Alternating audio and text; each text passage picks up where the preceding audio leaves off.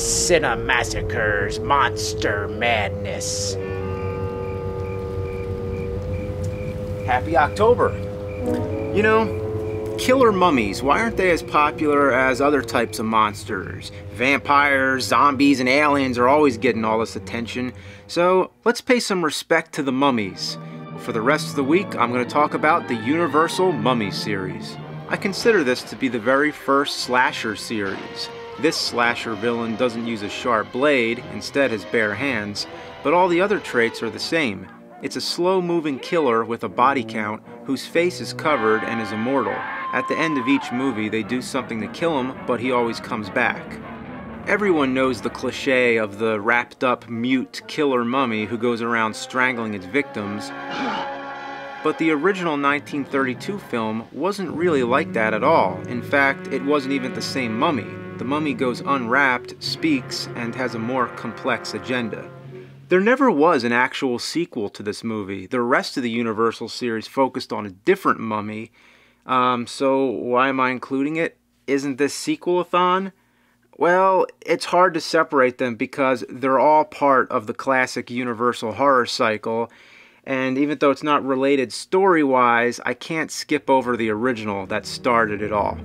After Universal made horror history with Dracula and Frankenstein, both in 1931, they immediately looked for another big hit. Inspired by the discovery of King Tutankhamun's tomb and the curse attached to it, they decided to make a movie about a mummy rising from the dead. And that's what Dracula was, a guy who lived after death, and Frankenstein's monster was stitched together with dead body parts and brought back to life. So it's always about resurrection in some form or another. They're all zombies. What makes The Mummy unique is that unlike Dracula and Frankenstein, The Mummy was not based on a book. It was a fresh, original idea, even though there were some books like The Ring of Thoth, which bears a strong resemblance. There was no direct literary source. In the opening scene, archaeologists discover the mummy of Imhotep. They read a warning that there's a curse. Death, eternal punishment for anyone who opens this casket. We know they're in deep shit, so we're waiting the whole time for the mummy to get up and kill them, and this makes for a genuinely suspenseful scene. When the mummy does get up, it's a very slow process. His eyes open slowly, the camera tilts down, the arms pull themselves free of the bandages. It's one of the best reveals to any monster in movie history. And then the mummy doesn't do anything but take back his sacred scroll and leisurely walk away.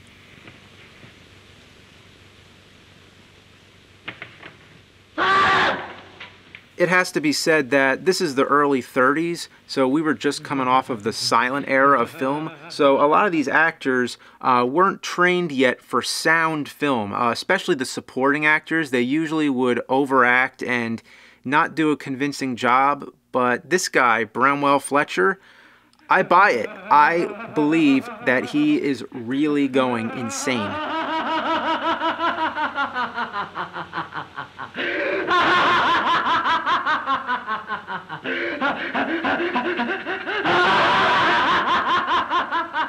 This whole opening scene is so good.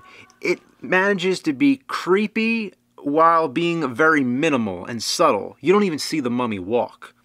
Without the use of any music and very little on the soundtrack at all, it's one of the most effective scenes in the whole Universal catalog. Imhotep is of course played by Boris Karloff. For this one scene, the makeup on Karloff and wrapping of the bandages took 8 hours. Then, after those 8 hours, he still had to lay in the sarcophagus all night while they filmed the scene. I would bet that Boris Karloff is actually sleeping right there. The rest of the film, the mummy goes incognito, posing as a present-day Egyptian under the alias Ardeth Bey.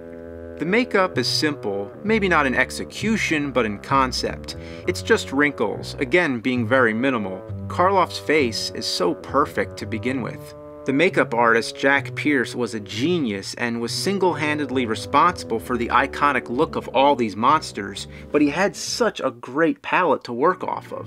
Karloff commands this film. Every scene he's in, you feel like you're under his power. Look at how tall he is compared to everyone else. The wardrobe really complements his shape, especially with that fez. Look at how his neck arches forward. What an amazing profile. His hypnotic voice puts you in a trance. You will not remember what I show you now, and yet I shall awaken memories of love and crime and death. And that's another thing, he had such a great voice. After playing mute characters in previous Universal films like the monster in Frankenstein and the drunk butler Morgan in The Old Dark House, this time they finally let him show off his vocal charisma as well.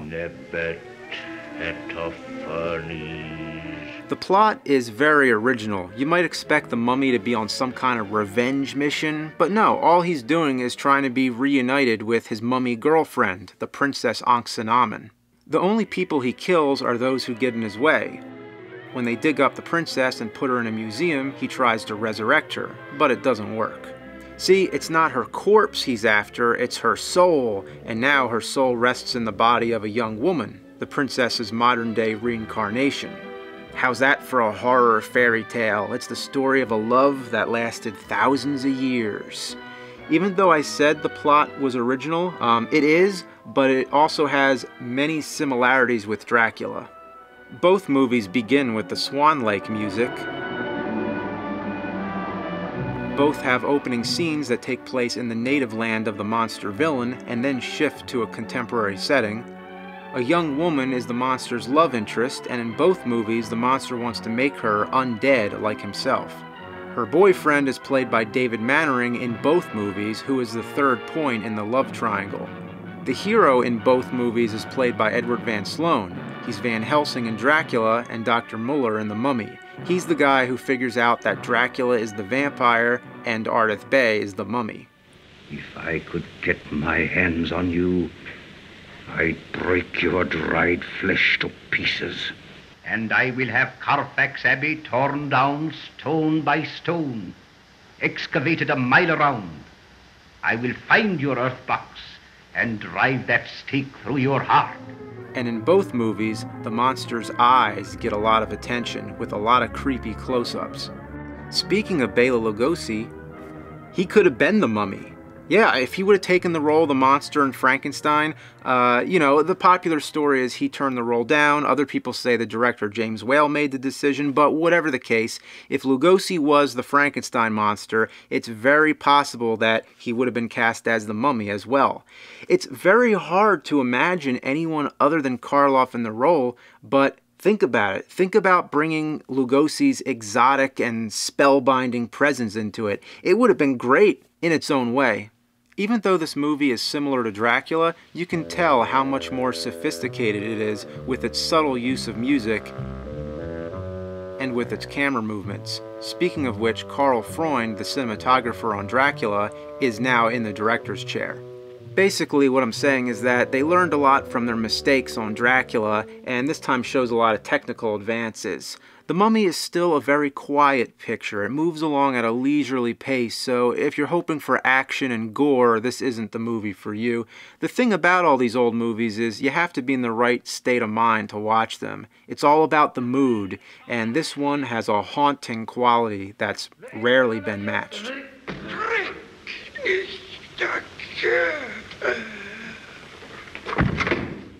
Even though it's tame for the most part, it sure does have some shocking moments for 1932. The flashback scene shows Imhotep being buried alive. That's a pretty disturbing thought, isn't it? By the way, when the mummy's discovered, where did his facial bandages go? Well, on the Blu-ray commentary track, Rick Baker points out that there are subtle traces of the bandages, suggesting perhaps that they rotted onto his face. Anyway, the most shocking moment of all is when the people who buried Imhotep are killed to keep the location of the tomb secret. They impale them! This is a 1932 film. You don't see anything like that. Also, actress Zita Johann shows a lot of skin. So, that's the original Mummy movie. The last thing I want to say, which makes it so unique, is that there never was a sequel. Unlike all the other Universal monsters that kept coming back, the original Imhotep mummy never rose again.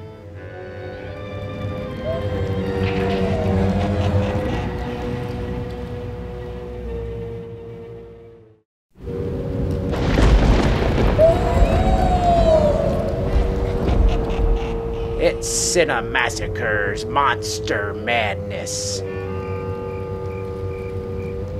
The Mummy's Hand was made in 1940 during the second phase of Universal's horror cycle. The monsters of this period were usually more like reboots than sequels. The Mummy's Hand is no exception, having zero connection with the original film, although it does borrow some plot elements and recycles some footage, mostly the flashback scenes. This time, it's a different mummy named Karis, but his backstory is similar. He was buried alive for the sacrilege of stealing a sacred scroll that had the power to resurrect his mummy princess. So rather than shooting all new flashback scenes, they just used the same ones from the original Mummy with Karloff in the wide shots. They refilmed the close-ups with the new actor, Tom Tyler, best known for his cowboy roles. It's also interesting to note that the impaling scene was re-edited so that you don't actually see it happening. It was fine to show it in 1932, but in 1940, no way. I'm sure it had something to do with the Hays Code, which went into effect in 1934. That's why all those early 1930s horror flicks had such morbid moments, like Murders in the Rue Morgue to be the pride of science and The Black Cat. How does it feel to hang on your own embalming rack, Hjalmar? However, they do show Karis being wrapped alive and mention an additional grotesque detail, that his tongue was cut out. They cut out his tongue, so the ears of the gods will not be assailed by his unholy curses. Okay, I never imagined the mummy's curse to be literal. Oh, fuck! Shit! Motherfucker! Karis is kept alive over the centuries by the generations of Egyptian priests. Every time they get old and are about to die, they pass the job on to another priest. The new priest is played by George Zucco, a regular horror villain in other Universal films like The Mad Ghoul.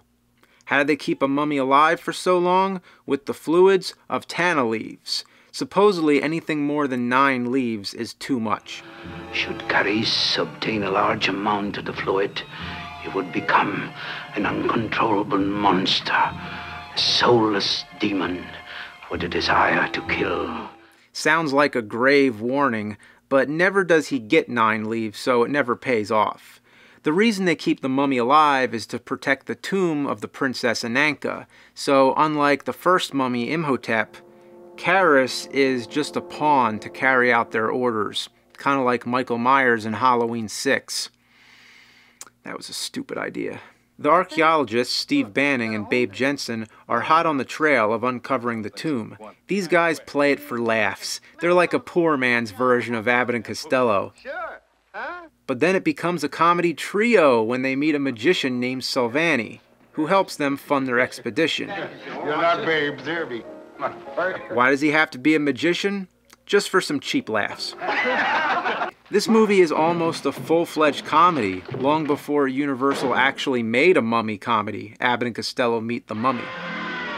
Silvani has a daughter named Marta who isn't happy about her father being involved, so she ends up coming along with the adventure to keep these guys in line.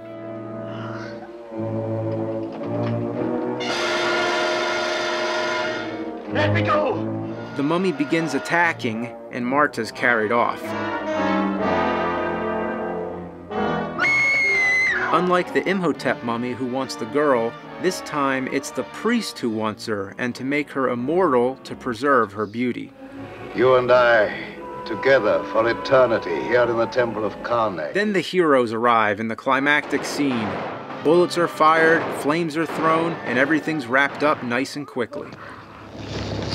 There's very little trace of that creepy mood that enriched the first movie, but I can't say it isn't entertaining. In fact, you might say it's more entertaining than the first movie, but in a cheaper kind of way. It moves along at a brisk pace and has more of an action-adventure feel. For example, the main characters are treasure hunters and they're being watched by spies.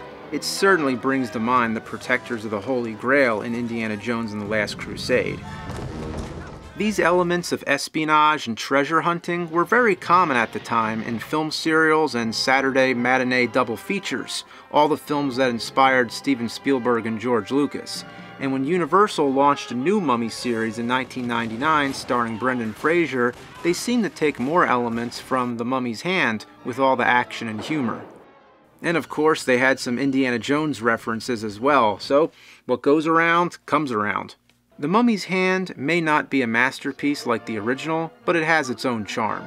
It's never boring, and at 1 hour and 7 minutes, you really don't have much to lose. That's a pretty short movie, isn't it? But guess what? It's the longest of all the Karras films. Yeah, so next time you're thinking about spending a few hours watching Gone with the Wind, you could be watching all the Mummy movies instead.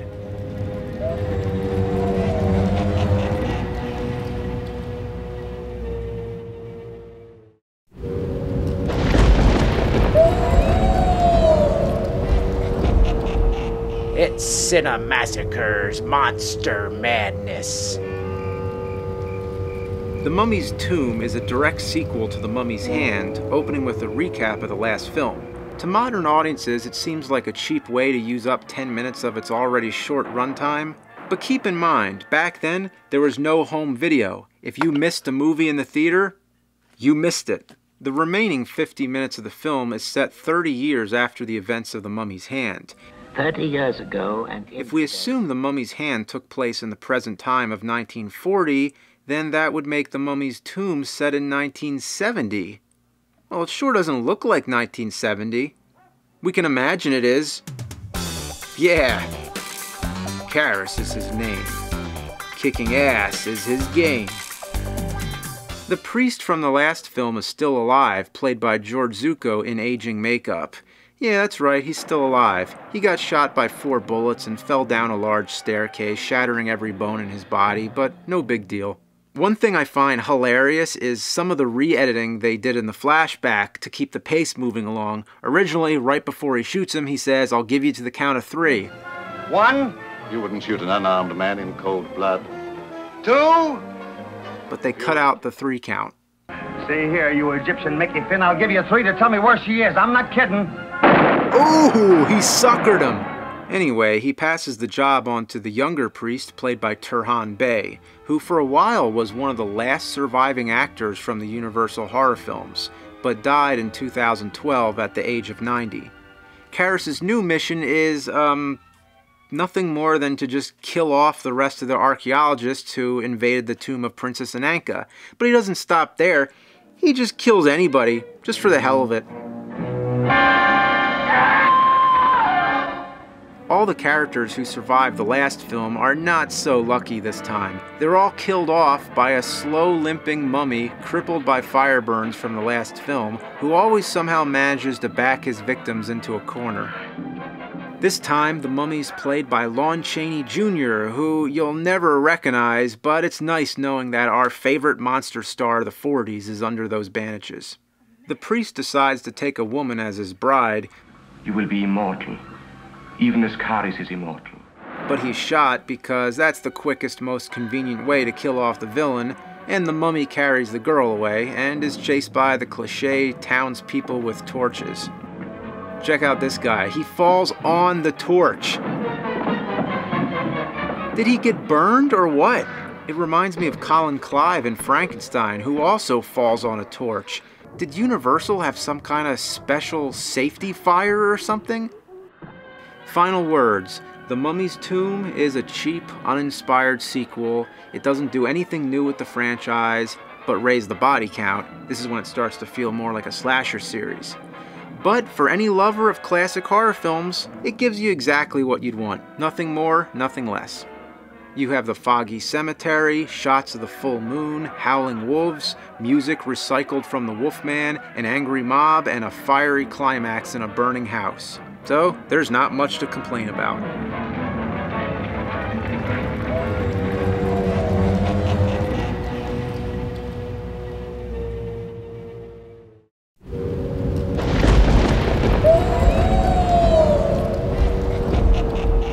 It's Cinemassacre's Monster Madness. The Mummy's ghost, Still set in 1970, in other words 30 years after The Mummy's hand, 30 years ago, George Zuko once again passes on the mission to a new priest, Yosef Bey, played by John Carradine. With all the members of the expedition dead, the goal now is to bring the mummies Karis and Ananka back to Egypt. How Karis survived the burning house, who knows and who cares at this point. You'd expect Karis to be more fragile by now, but no, he's like the Hulk. Well, the first half hour, Karis has no real agenda, nor does the film itself. That is until Karis and Yosef Bey are about to reclaim the mummy Ananka from the museum, and all of a sudden, the mummy crumbles to dust. Why they can't show it is beyond me. These movies can show a guy turning into a werewolf, a skeleton turning into a vampire, but some bandages dissolving into dust? That's too much.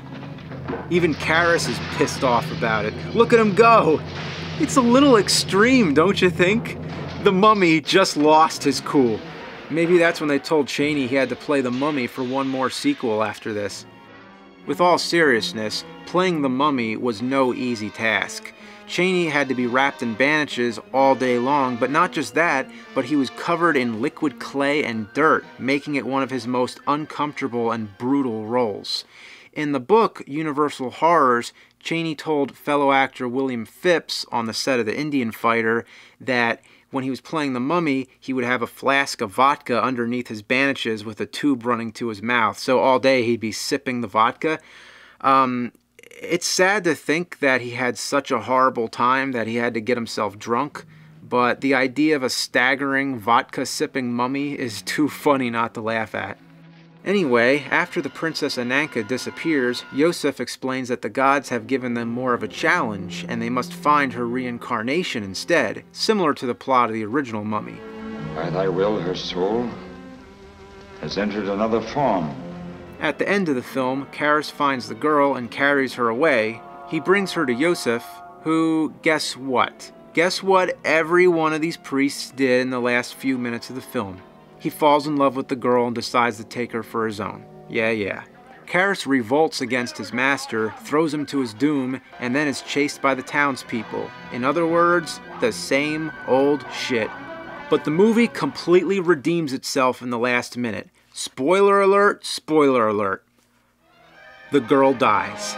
Yeah, just when you thought she was gonna get saved and they were gonna hug it out over the words, the end, no. This movie takes the conventional happy ending and throws it out the window. The girl actually turns out to be the mummy's reincarnation. Without any doubt or hypnotic suggestion, she is the mummy princess, and now it's time for her to start acting her age. That's a pretty scary looking corpse, isn't it? And they both sink into the swamp, and that's it. For once, the mummy and the girl actually do end up together in death. This movie had balls, and wasn't afraid to use them. Overall, I have mixed feelings about this one. It relies too much on copying the other movies, but it has some chilling scenes of Karis stalking about at night. And of course, a great ending. It's iconic in its own right, because when Hammer Studios made their version of The Mummy, they borrowed most heavily from The Mummy's ghost. I think it's about as good as The Mummy's Tomb. Again, no masterpiece, but it's definitely a worthy entry in the series.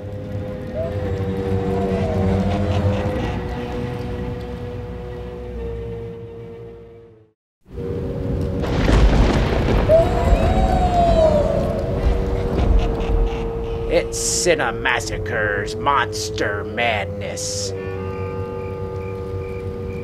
The Mummy's Curse. This is the final film in the Karis Mummy series, and you can see why, because the series completely ran out of steam. It opens in the same location where Karis and Ananka sank in the swamp at the end of the last film, except now the swamp is located in Louisiana. It's not uncommon for these films to ignore continuity, and if it helps change things up and keep it fresh, then so be it. Long ago there was a mummy, like you say, and he'd take a girl in the swamp.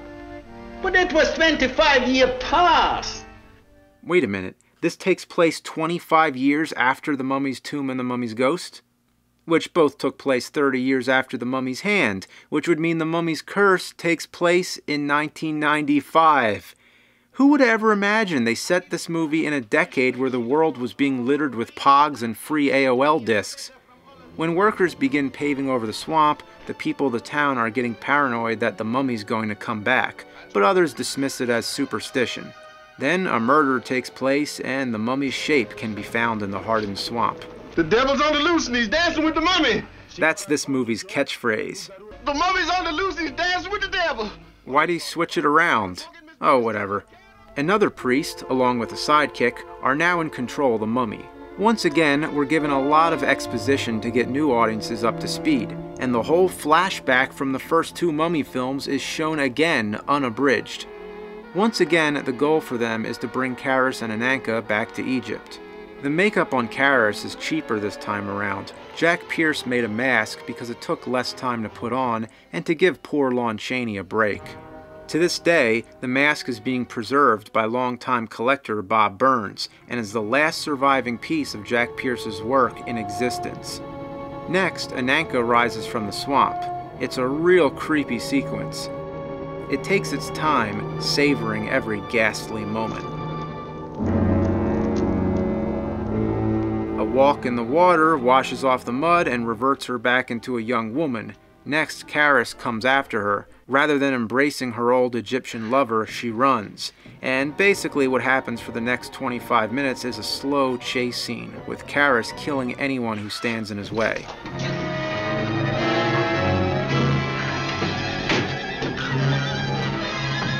Finally, he catches her, carries her back to the hideout, which is an old monastery.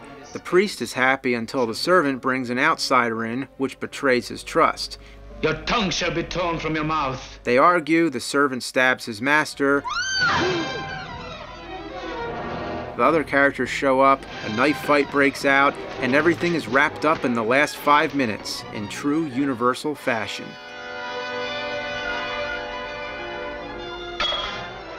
After Karis twice survived being burned to a crisp, it's falling stones which finally do him in.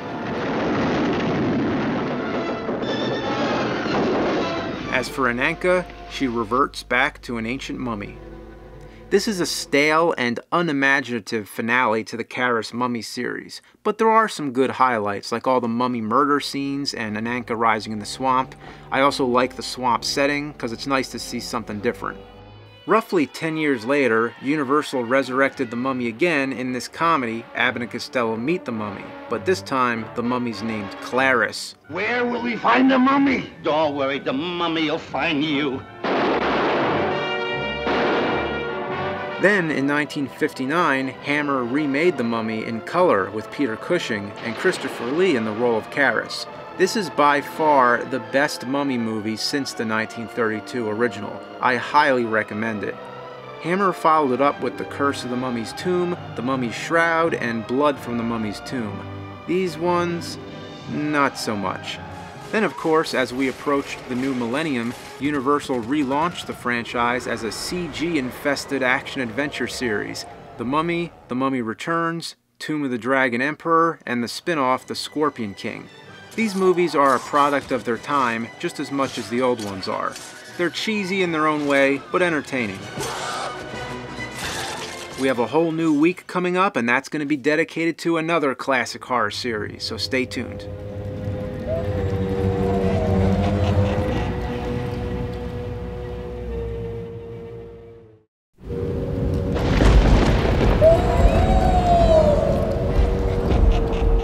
It's Cinemassacre's Monster Madness.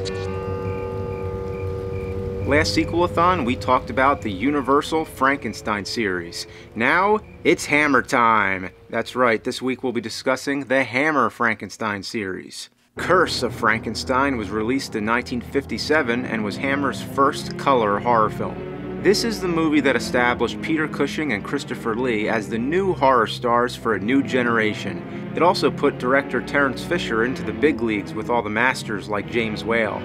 Universal's Frankenstein was so famous, there was almost no point of remaking it. Whenever you mention Frankenstein, that's the version that comes to everyone's minds. So that's why you have to admire Hammer's effort, that they had the balls to remake it and to take it in their own direction. The opening prologue says, "More than 100 years ago, in a mountain village in Switzerland, lived a man whose strange experiments with the dead have since become legend." As if we didn't already know. All you need to say is Frankenstein.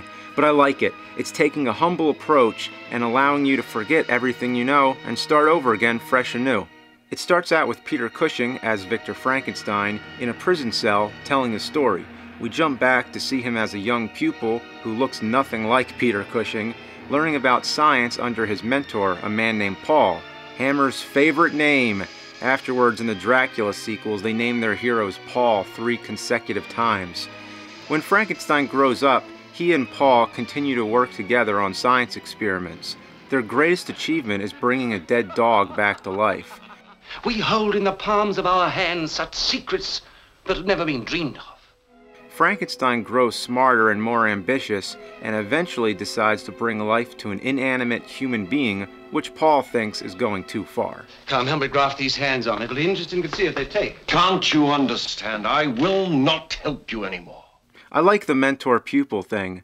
But we all know what's going to happen. We all know Frankenstein creates a monster, but Paul taught Frankenstein, so perhaps it's he who created the real monster. It brings to mind Obi-Wan training Anakin, only to lose him to the dark side. At first, Peter Cushing is not as compelling as Colin Clive from the Universal Frankenstein. He doesn't quite match his mad stare and doesn't deliver as much memorable dialogue. But give him time, and Cushing slowly manages to surpass Clive, especially over the course of 6 films. A character is defined by his actions, while Clive's Frankenstein steals body parts from graves and a brain from a laboratory. Cushing's Frankenstein is so obsessed with his work that he's willing to sacrifice human lives. Victor, where is this brain to come from?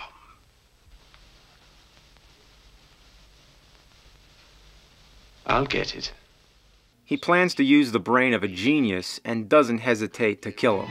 If you step back a little, you'll sit better. Look out, Professor, look out! What I don't understand, he landed right on his head. Don't you think Frankenstein could have killed him in a way that wouldn't damage the brain? Anyway, you get the sense that Frankenstein believes that he has good intentions, that he's doing this all for advances in the field of science. So he's not doing it just to be evil, he's just really obsessed. You killed him and now you're mutilating his body. Mutilating? I've removed his brain. Mutilating has nothing to do with it. What makes Peter Cushing a good actor is that he could play either a bad guy or a good guy. In the Dracula films, he plays the heroic vampire hunter Van Helsing. There's no major makeup change or anything. In both franchises, he looks almost the same.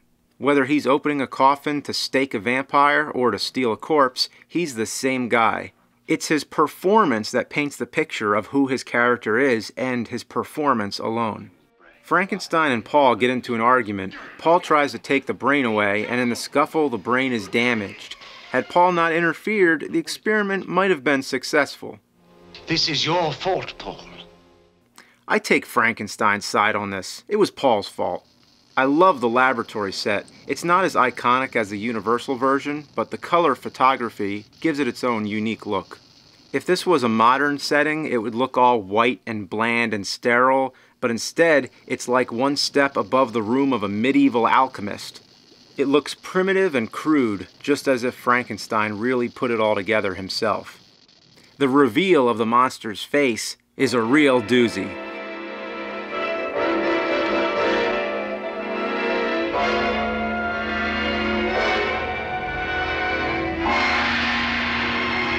The monster's played by Christopher Lee, and from what I've heard, the first time Cushing met Lee, he was in the monster makeup ready to shoot. It wasn't the first time they were in the same movie, but it was the first time they shared the screen together. A match made in horror heaven. The monster looks very different from the Universal version, and that's because Hammer was afraid Universal would sue them. And it was probably for the best that they tried their own thing and didn't copy. That's what made it unique. Also, they refer to him as the Creature, again trying to stay away from Universal's legacy. I like the look of the Creature, but he doesn't have much interesting to do. The first thing he does after escaping is encounter a blind man. The monster doesn't speak, so the man feels threatened. He tries to defend himself, and then the monster kills him. It's as if they couldn't decide to make him confused and innocent or a barbaric killer. It falls somewhere in between. The monster gets shot, and Frankenstein brings him back again. For some reason, now that the brain's been damaged even more, the monster's more obedient. There's a subplot that Frankenstein's been hooking up with his maid. She wants him to marry her, he laughs it off, and then she threatens to tell the authorities about his experiments. So, Frankenstein uses the monster's newfound obedience to kill her.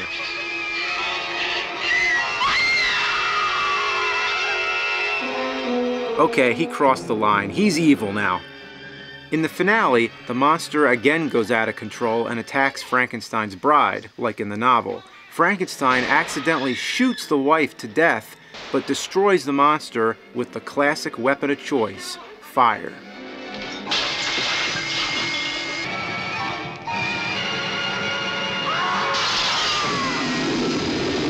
We end with Frankenstein being sentenced to death, but not before a visit from Paul, who does nothing to help. The creature I made! You know the man! Tell them! Paul's accompanied by the same girl who was Frankenstein's wife, suggesting that maybe the whole story was fabricated in Frankenstein's crazed mind. Paul! You must tell them! Paul! Curse of Frankenstein is an excellent retelling of a classic story. It may get a little hokey once the monster is loose, but everything leading up to the creation is stellar. It ushered in a new wave of color horror films. Christopher Lee became their new monster star, also playing Dracula and the Mummy, and he made a career out of two things: strangling Peter Cushing and getting set on fire.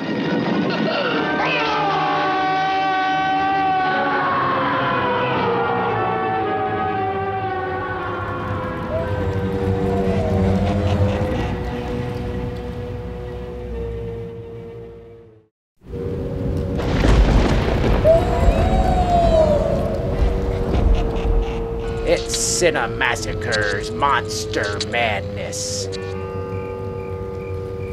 Unlike the Universal Frankenstein series, which followed the monster as the recurring character, the Hammer series focused on Frankenstein himself.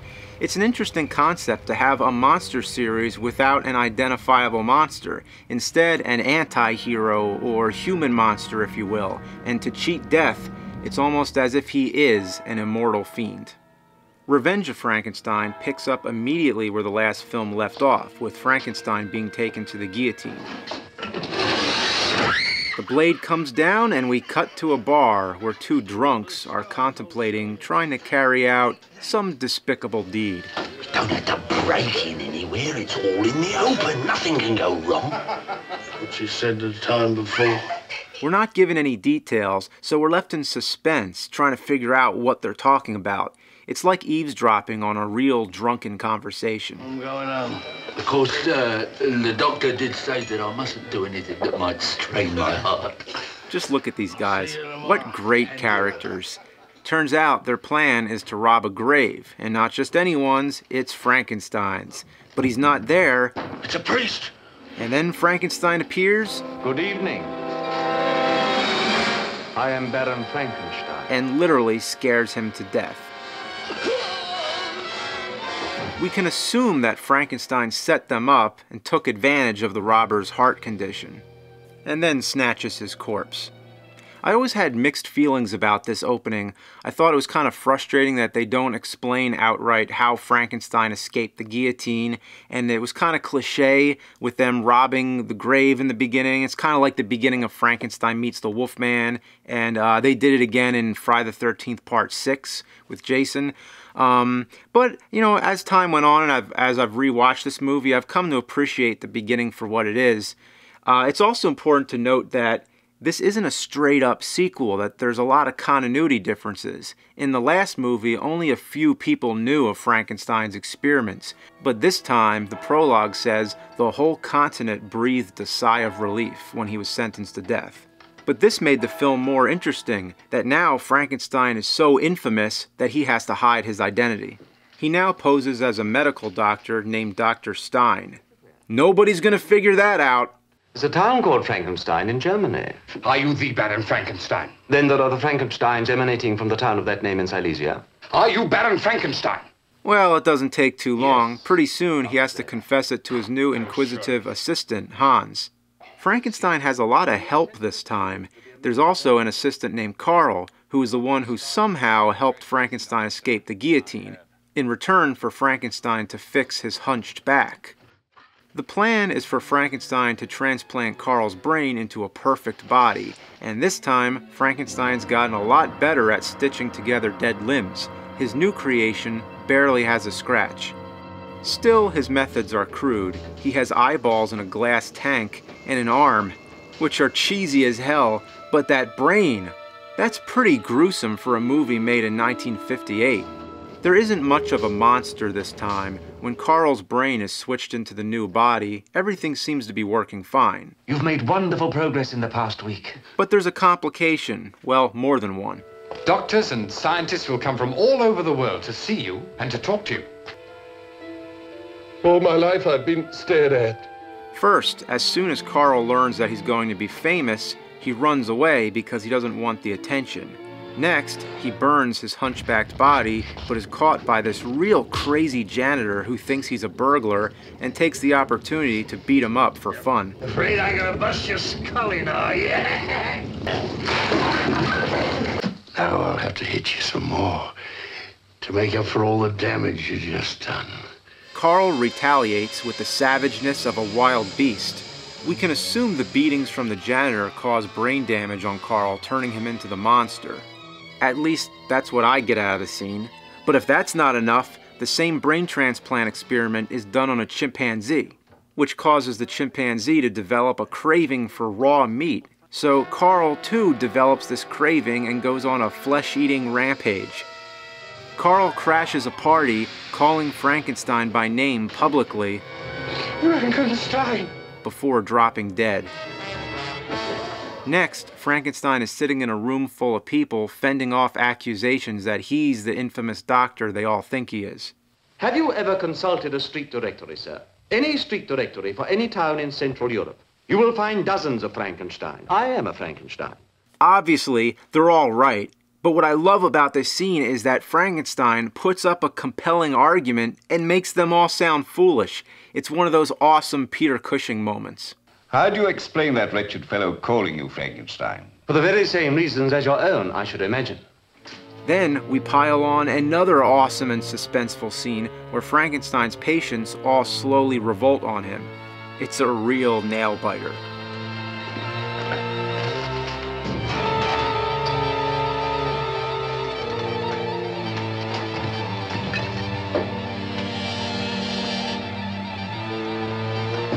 Finally, they unleash their fury. They beat Frankenstein to a bloody pulp.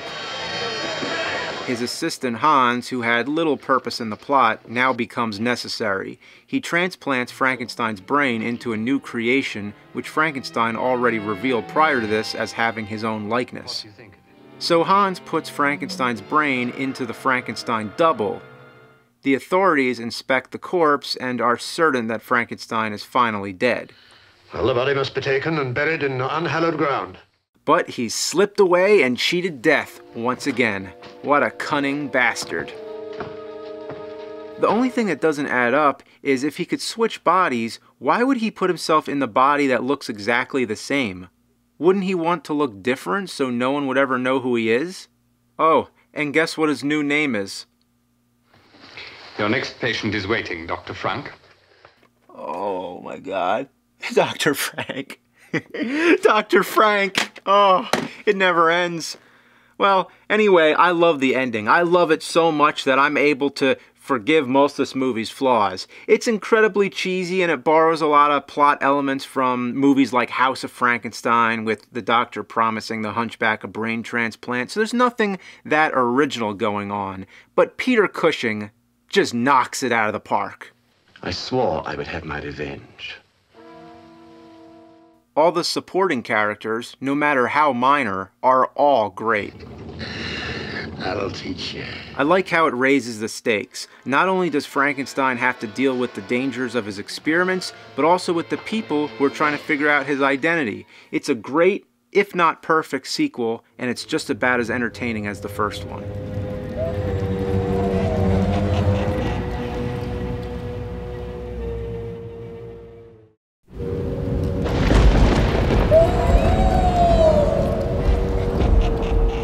It's Cinemassacre's Monster Madness. Revenge of Frankenstein left off with the doctor cleverly switching his brain into another body to escape the authorities. This opened up the door for all kinds of possibilities. What new tricks would the doctor pull off this time? There was a great foundation to build off of, but with Evil of Frankenstein, they threw it all in the garbage can and needlessly rebooted the series. The only connection is that Frankenstein has an assistant also named Hans, which is really confusing. Nothing else ties in. It's obviously not the same character, so why couldn't they give him a different name? This was the first of the franchise to not be directed by Terence Fisher, but instead Freddie Francis, who also directed many other Hammer films. Now for an interesting turn of events. For this film, Hammer joined forces with Universal. That's right, a Hammer-Universal co-production. This allowed them to make the monster look more like the Universal version that everybody recognizes. It's definitely no Jack Pierce job. This monster is a poor imitation. He's played by New Zealand wrestler Kiwi Kingston. Even Lon Chaney Jr. in Ghost of Frankenstein was better than this, and he did almost nothing. Now for something positive. The sets are magnificent. It seems the budget's gotten much bigger, and this might have the best looking laboratory sets of the whole series. While it's a visually spectacular entry in the series, I can't say so much about the plot. It begins with Frankenstein and Hans working on another experiment when a priest barges in to confront them. Because that's what priests do. They always destroy everything. Frankenstein and Hans have to leave now that they've been discovered, and they go to the town of Karlstad, where Frankenstein once worked. We're told in flashback the story of when Frankenstein first created a monster which went on a rampage and escaped, eventually disappearing into a crevice. Like I said, it doesn't follow the other films, so there's no good reason why this had to be a flashback at all. Also, it doesn't seem necessary why Frankenstein has to go to his old laboratory. He's not conducting his new experiments there. The reason he goes there is to sell off his old belongings so that he can fund his new experiments. But that whole part of the plot goes out the window because it turns out the lab's been ransacked. So instead, the attention turns to the monster, which they find covered in ice. Ice that looks like cellophane. They revive the monster, but the monster doesn't obey commands. So Frankenstein gets the help of a hypnotist, but the hypnotist has vengeance issues and uses the monster to kill his enemies. Go back and kill him. The plot seems to be a rehash of different elements from the Universal films, like in Frankenstein Meets the Wolfman, with the monster being discovered frozen in the ice cave, and Frankenstein's lab being abandoned.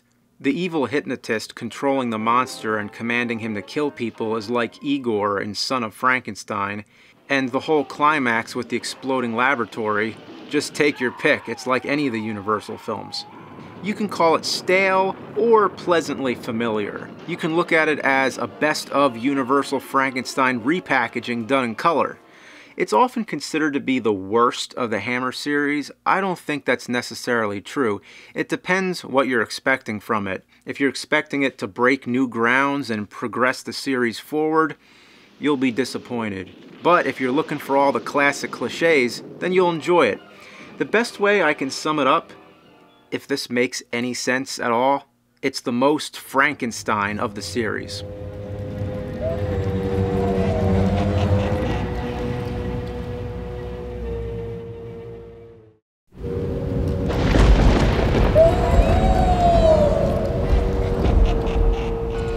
Cinemassacre's Monster Madness. Frankenstein Created Woman has Terence Fisher back in the director's chair, so many would say this is a return to true form. The plot is a lot more original than Evil of Frankenstein. It's not at all predictable, but it may be a little bit too weird. Frankenstein's experiments have gotten so advanced now that he's moved past the point of transplanting brains. Now he's trying to transfer the soul. How does he do that? With a satellite dish. This takes it beyond the ordinary science fiction genre and into some kind of supernatural direction. It's nice they're doing something different for a change, but this is a little bit too bizarre. Take a guess what the assistant's name is. Hans. It's Hans! They named him Hans 3 times in a row! The Dracula series were all about Paul, this one's all about Hans. Anyway, Hans isn't just some side character. In fact, he's kind of like the main character in the movie. As a young boy, he witnessed his father being executed for crimes he committed. Seeing that as a kid would sure fuck anybody up in the head, but it's not that important to the plot anyway. Hans has a love interest with a girl named Christina who has a disfigured face. Her father wants Hans to stay away from her. And keep away from my daughter in future. Why he would not want anyone to show his disfigured daughter any affection, I have no idea. He's just some asshole who wants to keep her in the house. Speaking of assholes, 3 guys show up at the father's bar that he runs. This is one of the greatest scenes in the movie. Landlord, wine. The best. Or the best that your establishment can offer. At first, they just seem like real snobby customers, but things escalate and they become real troublemakers. Get out of my sight! I don't know what these guys' problems are. They behave like children. First they're making fun of Christina, and then they're drunkenly yelling at her window. Hans confronts them and ends up cutting one of their faces with a knife. That keeps them away momentarily, but later they break into the bar, and they're caught by the barkeeper, so they beat him to death right in his own bar. What is the deal with these guys? They remind me of Alex and his droogs from A Clockwork Orange. Hans is blamed for the killing, and things turn into a courtroom drama. What does any of this have to do with Frankenstein? Nothing yet, but it's the most entertaining aspect of the film. I'm totally invested in wanting to see if he gets proven innocent or not. Well, things aren't looking good. The quarrels he's had with the barkeeper, the fact that he left a jacket at the bar, and the scar he put on the man's face all play against him. They also bring up the fact that his father was a criminal. Like father, like son. As if crime is in your genes. Fucking idiots. I do not care to talk to the spawn of murderers. I don't want your type hanging around her. Hans is executed, and Christina, just out of the blue, happens to be riding past the old guillotine when she sees her boyfriend's head being cut off. I guess history has a weird way of repeating itself. She commits suicide, so that's 2 dead bodies, and here's where Frankenstein comes in. He extracts the soul from Hans and puts it into Christina's body. So that's how Frankenstein gets the bodies. A much more elaborate backstory than just digging up some graves, wouldn't you say? And for good measure, he fixes up her face. I have the suspicion that the creation scene has been cut, because there exist a ton of publicity stills of the she-monster half naked with Peter Cushing and a slab. It's all over the posters, on the home video covers, everywhere. I guess that's all it was one big publicity shoot. Well then, that's gotta be the most memorable scene from a horror film to never exist. Now she's out on the run on a revenge mission against all the bad guys. She seduces them one at a time and brings them into a room like they're about to have sex, and then kills them. Kill! Kill! Kill! Kill! Now keep in mind, this is the soul of Hans in her body. It reminds me of when Bugs Bunny dresses up like a girl to attract Elmer Fudd. At least I thought Hans was inside the girl, but then he starts talking to her. Kill him. Kill him, Christina. So, is it like some kind of schizophrenic thing? Kind of like in Friday the 13th when Mrs. Voorhees thinks Jason's talking to her? Kill her, Mommy. Kill her. Don't let her live. I But wait, that's not all. She has the head of Hans up on her dresser, which looks hilarious, by the way. It's a static image of a head being photographed against the same wallpaper. Today you can do a better job with Photoshop. But anyway, if Christina is talking to Hans, but Hans' soul is in Christina, then really it's Hans talking to his own lifeless head. It doesn't make any sense. There had to have been some kind of substance abuse involved when they came up with this shit. You know who loves this movie? Martin Scorsese. No kidding, Martin Scorsese once picked this as one of his favorite films. Well, it's anything but boring, and has some good things going for it. Even though the plot is completely ridiculous, there's something profound about the mistake Frankenstein made. He messed with the soul and body of two people who had emotional baggage. To Frankenstein, it didn't matter. Their emotions and how the experiment would affect them was no concern of his. All he wanted was to do it in the name of science. But he forgot about compassion. After Christina murders all the men and commits suicide for the second time, Frankenstein walks away, perhaps having learned a moral lesson. It's a convoluted, yet interesting addition to the series.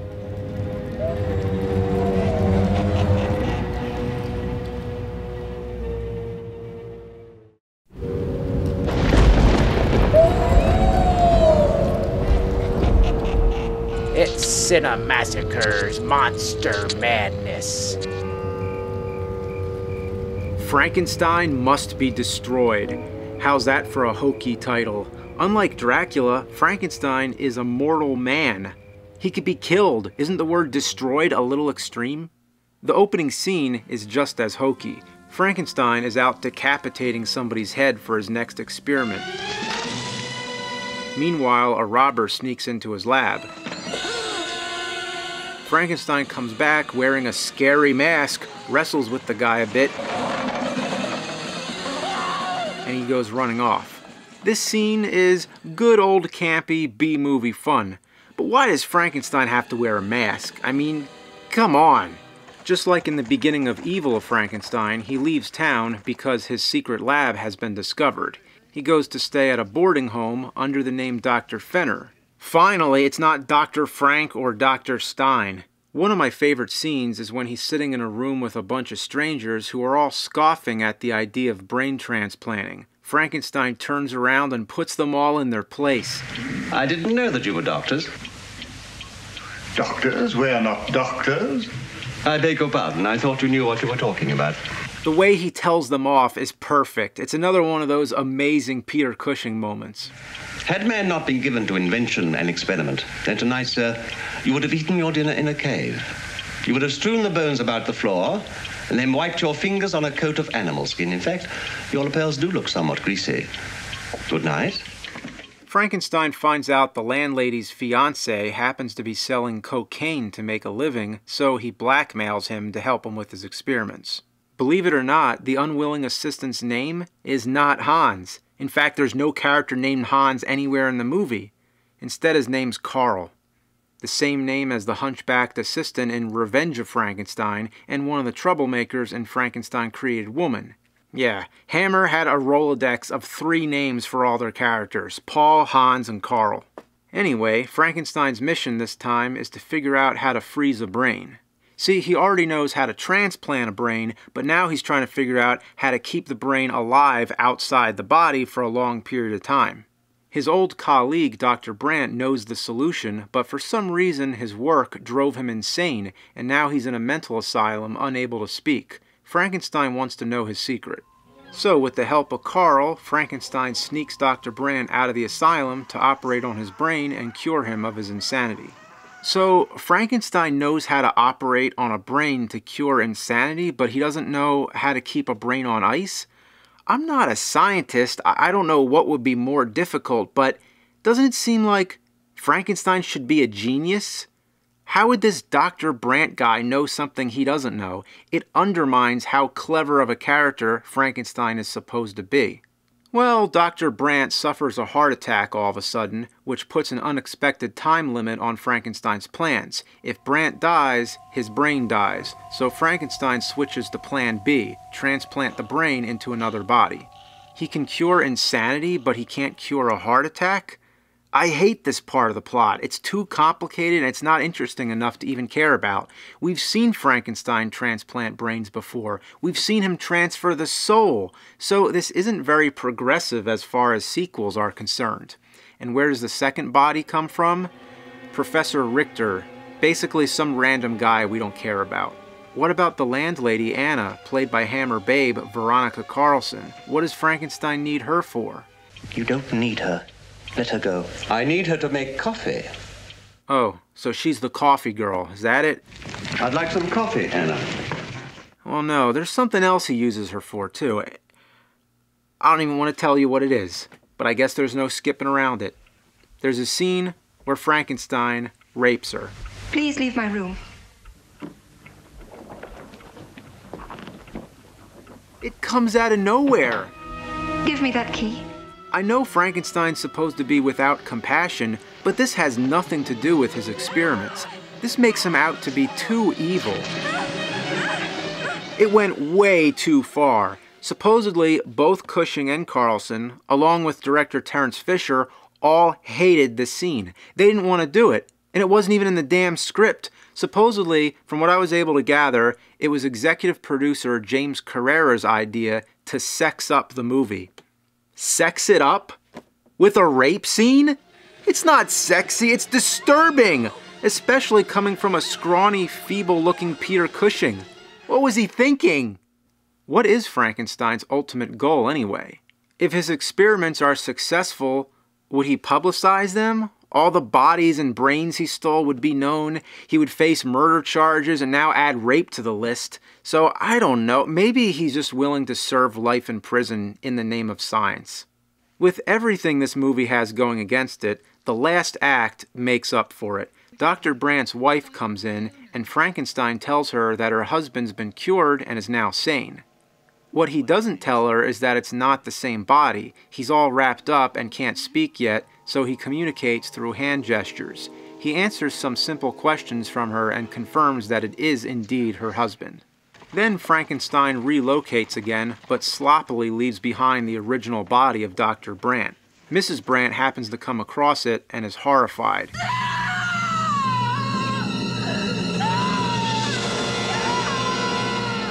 This is genuinely heartbreaking because we, the audience, know that her husband is still alive in a different body, and we desperately want to see them reunited. Talk about lack of compassion. Frankenstein is a real asshole, and this makes for great entertainment above your average horror fare. Just like all of Frankenstein's creations, Brandt escapes and goes to find his wife. But when he speaks to her, she doesn't believe it's him. I buried my husband days ago. Who are you to contemplate such a dreadful joke? I am your husband, Ella. Brandt, of course, isn't too happy that Frankenstein transplanted his brain without his permission, so he has reason to seek revenge. Also, Carl is out for him too, because Frankenstein stabbed and killed Anna because she stabbed Brandt, a minor incident that wounded but didn't kill him. But before I get buried in all the details, let me wrap up this review and talk about the ending. Brandt sets a trap for Frankenstein, setting a house on fire. He insinuates that the secret to keeping brains in suspended animation is written down somewhere in the house. Wrong door. Probably in his journal or something. I can only imagine what's written down in there. It probably just says, put it in a freezer. It's a cat and mouse game. Brandt is on a suicide mission, ready to lose all, just to take down Frankenstein. In one of the funniest moments, Frankenstein flees the house only to run into Carl. Brandt wouldn't know who Carl is. He has no frame of reference. He's just some other guy who hates Frankenstein too. But fuck him, this is his revenge. It ends with Brandt carrying Frankenstein into the burning building to die in the flames like all the classic Frankenstein movies do. In a nutshell, this is a great sequel. It's a little shaky at first, but the final act is excellent. For the 5th film in a franchise, it's not bad.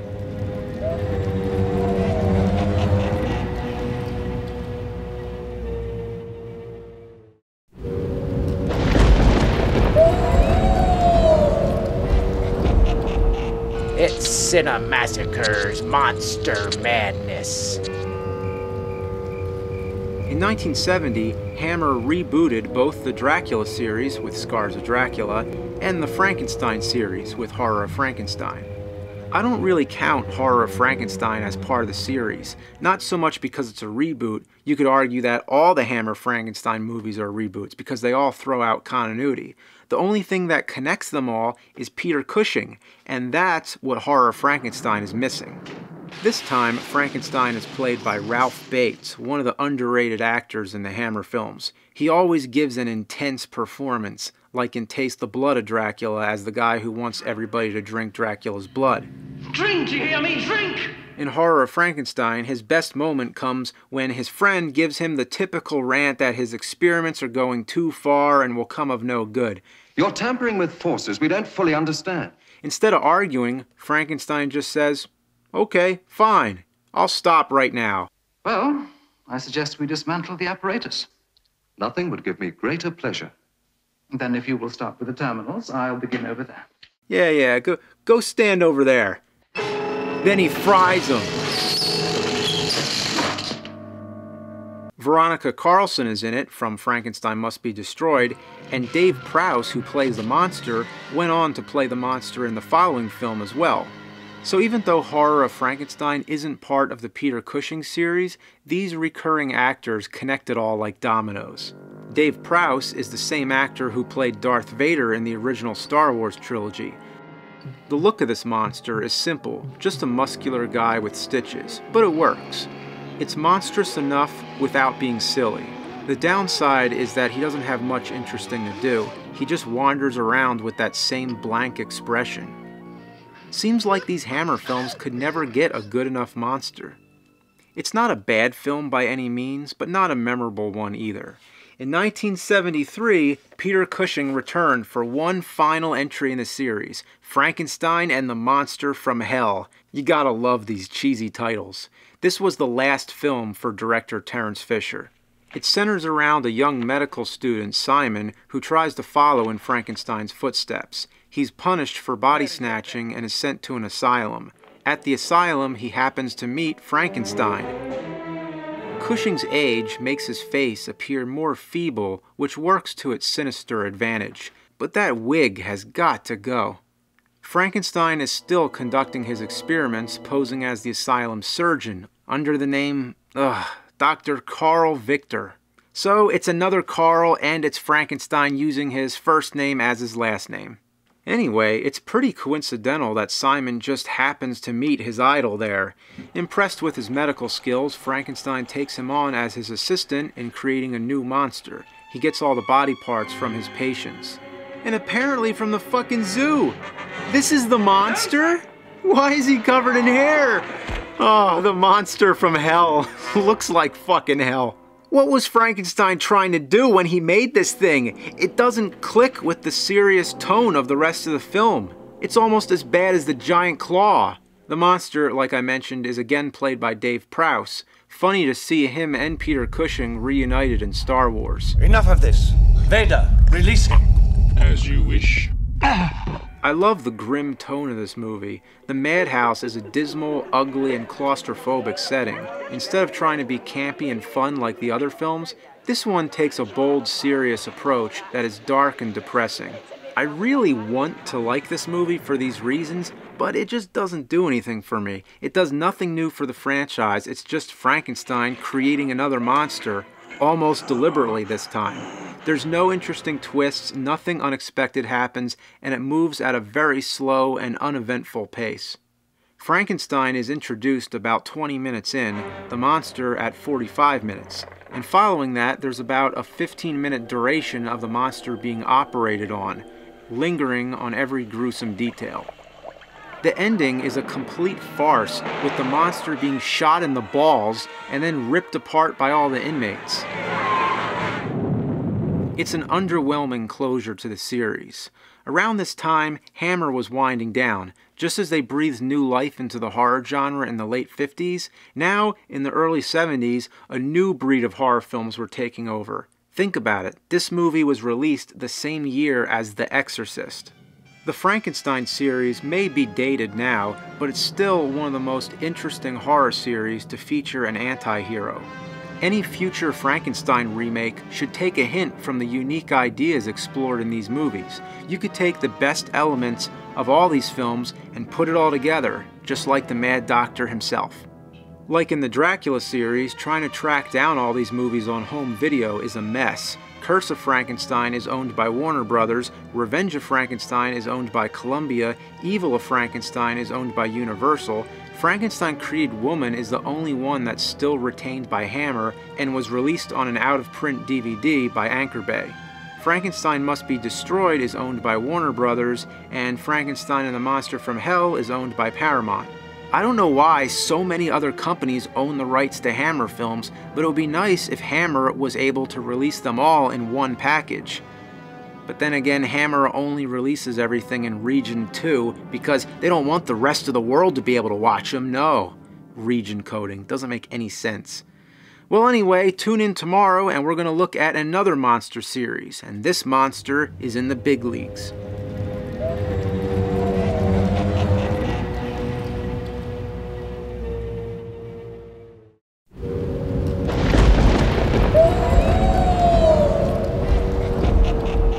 It's Cinemassacre's Monster Madness.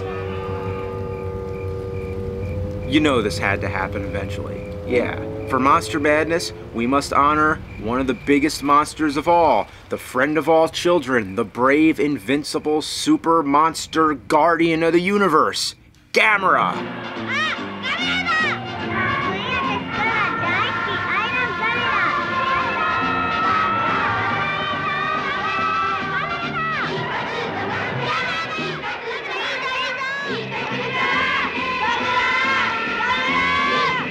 Ever since I did the Godzilla-thon, I've been getting tons of requests to review the Gamera series. I'm glad I waited because since then, Shout Factory released them all on DVD. Before then, every DVD version of these movies were garbage. This is what they looked like before, and this is what they look like now, thanks to Shout Factory. Also, they've been restored back to their original Japanese cuts. These are the kind of movies that are meant to be watched, so you should see them on your own. Reviewing them's kind of difficult because all I can do is explain what I'm seeing. Flying turtle, spaceship, lasers, boom, boom, boom. I'll just sound like a lunatic, but so be it. Gamera was made by the film studio Daiei. This was in the mid-60s when the Godzilla franchise was at its peak and all kinds of giant monsters were coming out of the woodwork. And in many ways, the Gamera series is a lot like the Godzilla series. Both series start in black and white, both monsters are awakened by a nuclear bomb, both monsters start as villains but become heroes, and both series were rebooted, bringing the monster back to a villain, but also a defender at the same time. For these reasons, Gamera has always been sort of in the shadow of Godzilla. It gives the impression that Gamera is the poor man's version, kind of like Transformers and GoBots. Nobody cared about GoBots. So let's give Gamera some love and respect. We're going to look at the 7 classic Gamera films from the original series. I'll lightly touch upon the reboots at the end, but we don't want to spend half the month on one monster. Anyway, the first film from 1965 was called Gamera the Giant Monster. The US version was Gamera the Invincible, spelled with 2 M's. Yet another strong similarity to Godzilla is that both US versions of these films were heavily re-edited and added American actors. Although when Gamera was released on VHS in the 80s, the US version was re-edited, this time cutting out all the American actors, any of the new footage, and this time being a lot closer to the Japanese cut. These VHS tapes were marketed towards kids. Collect 6 of our Just for Kids videos. And in the beginning of the tape, there's a really funny introduction with a kid who tells you how to adjust the tracking on your tape. Hi, I'm Noel. You're going to love this Just for Kids video. If you're having a little trouble with the picture on the TV now, maybe you just need to adjust the tracking on your VCR.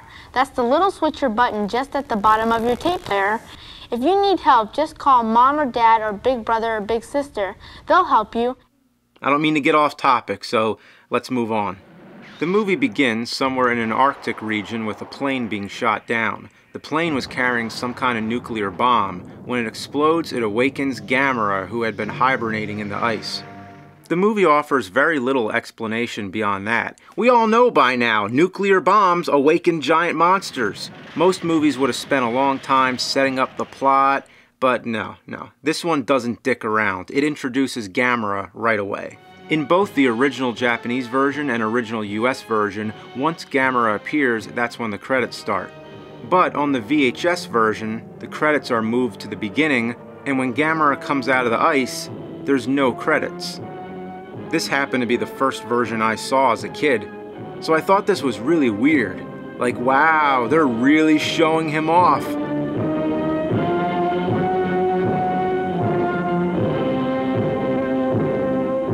Like, what the hell are we looking at? A grilled burger? So, Gamera goes around causing lots of destruction. The military tries to kill Gamera, but there's a kid named Toshio who won't have it.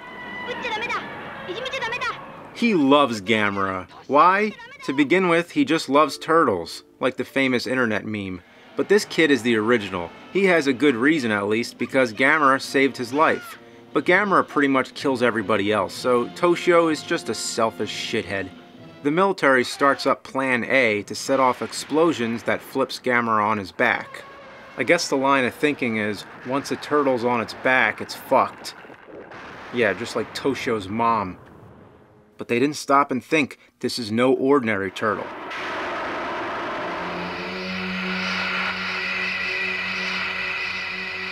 What the fuck? Yeah, it's common knowledge now that Gamera is jet-powered, but imagine if you were watching the movie for the first time. It comes as a surprise. Right at the 40-minute mark, it's a unique twist. This is one of the things that sets it apart from Godzilla, that Godzilla makes a little more sense. I mean, it could never happen in real life, but Godzilla fits the traditional description of a fire-breathing dragon. It's a familiar, mythical concept, but Gamera is just so out there. It's a flying fucking turtle! Roger Ebert, in his review of the 1995 reboot, said it best when he observed that Gamera is not a mechanical creature and never needs to refuel, so we can assume the jet blasts come from byproducts of organic material. These are Roger Ebert's words, the king of movie critics, who said, yes, Gamera is powered by farts. Awesome.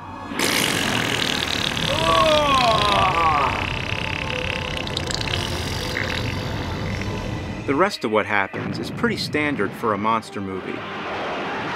The defense agency holds a meeting to figure out what to do about Gamera. Meanwhile, the monster rampages through the city, which are some great effects scenes, on par with many of the monster films of the time. Finally, the grand plan goes into effect, which I find to be an absolutely hilarious way to stop the monster. They launch him into space. In fact, they send him to Mars. That's pretty original. You don't always have to kill the monster. Just get rid of him. Make him somebody else's problem. If there's Martians living there, they're in for a surprise. Well, Gamera's debut film may be a little typical, but for a movie of this genre, it's very competent and well made. It would have been more groundbreaking had it not been following in the mighty footsteps of Godzilla. But in its own right, it's a great example of the genre.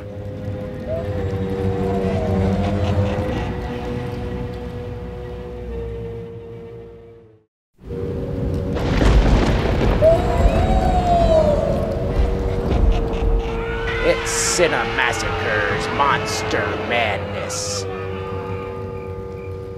Second in the Gamera franchise, the series makes the jump to color with Gamera vs. Barugan.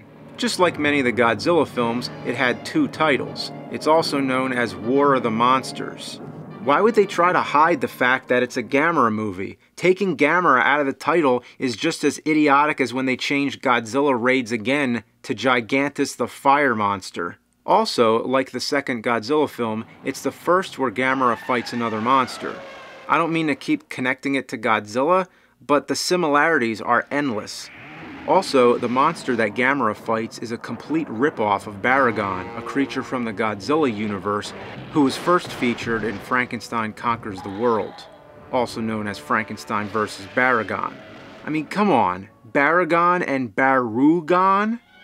Well, one thing original here is that Barugon shoots deadly rainbows. You know what? I can accept a jet-powered turtle that spins like a fan, but shooting deadly rainbows, that's just stupid. With two monsters on its hands, this movie surprisingly takes a while to get things going. The plot focuses a little more on the human characters, for better or for worse. The rocket that was carrying Gamera to Mars got hit by an asteroid. Gamera, now free, heads back to Earth. Meanwhile, a group of treasure seekers go into a jungle region to find a rare gem in a cave. The natives warn them to stay away from the cave because it's in the dangerous Valley of Rainbows. Ooh. First they have to fight their way past the natives, then encounter quicksand, and finally reach the cave. During this time, it's more like an adventure movie. They find the gem, but one of them is a greedy bastard who allows the rest of the group to die. He gets away with the gem, but the one last survivor left in the cave gets nursed back to health by the natives, who explain to him why it's so bad that the gem was removed. To make a long story short, the gem is an egg that hatches the monster Barugon.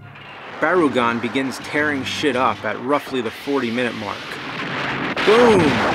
Boom! Barugon can also use his tongue as a weapon. Then we go back to the asshole who let his friends die, who gets accused of murdering, and this escalates into a big domestic violence scene.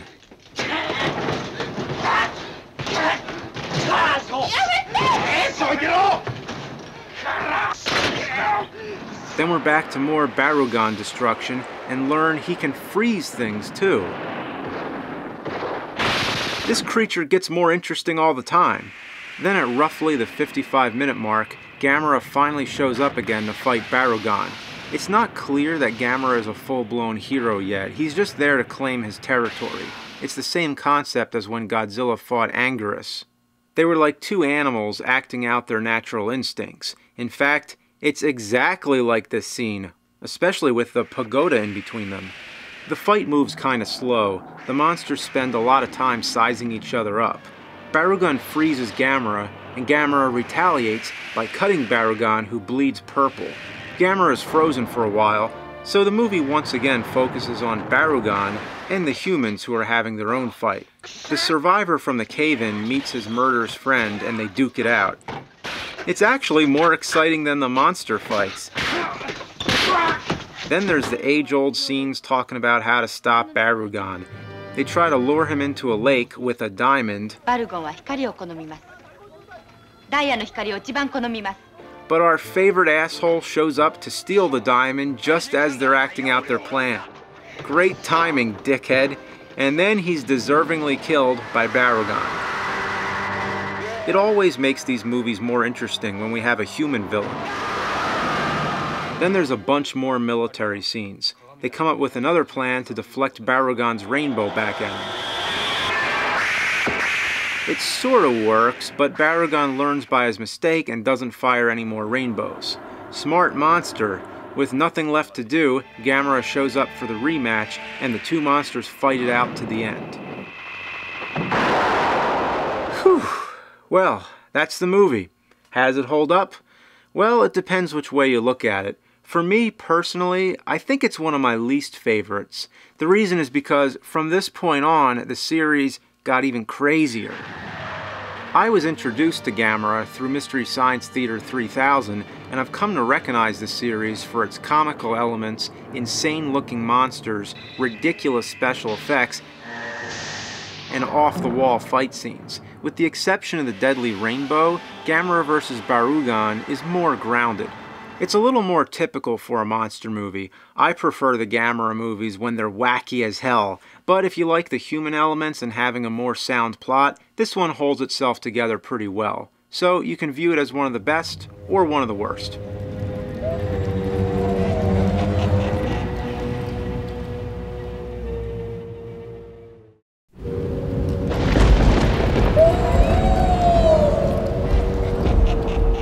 It's Cinemassacre's Monster Madness. Third in the Gamera series, Gamera vs. Gauss was released in the US as Return of the Giant Monsters. Because it's required by law that all Japanese monster movies have to be renamed for US audiences. Gamera happens to be a big fan of volcanoes, so when a volcano erupts, Gamera is all over it. Then we're introduced to a room full of businessmen who are building a highway and are trying to force country people to move out of their homes so they can build over their properties. This starts a big dispute over money, but soon they have bigger things to worry about. A helicopter gets cut in half by a laser. The laser is of course from the monster Gauss, who we're introduced to pretty soon. Gauss seems to draw its inspiration from Rodan, so it's yet another example of Daiei imitating Toho. Both monsters have great wingspans and cause heavy gusts of wind. But Gauss is a bit more like a giant bat than a pterodactyl, and as we already noted, shoots lasers. Gauss tries to eat a kid, but Gamera shows up and saves him. The two monsters fight for the first of 3 times in the movie. The laser cuts through Gamera's arm. It looks like the arm's about to get sliced off. Gamera fights back by doing this real cool rolling move, then breathes fire, and then retreats. Guess what happens next? Gamera takes the kid to an amusement park. I just want to see Gamera buy the kid cotton candy. Then we get a briefing on what Gauss is, what his anatomy is like. He has 2 throats in case you wanted to know. Other than that, there's not much in this scene that you learn about Gauss. You'd know more just from watching the rest of the film. For instance, Gauss drinks blood. There's actually a scene where they use a giant vat of blood as bait. And he hates sunlight. So basically, Gauss isn't just a bat, he's a vampire. How's that for an explanation? The hell with the scientists. Planes try to take down Gauss, but he cuts them all up nice and clean. Then wreaks havoc on the town. Boom, boom, and more boom.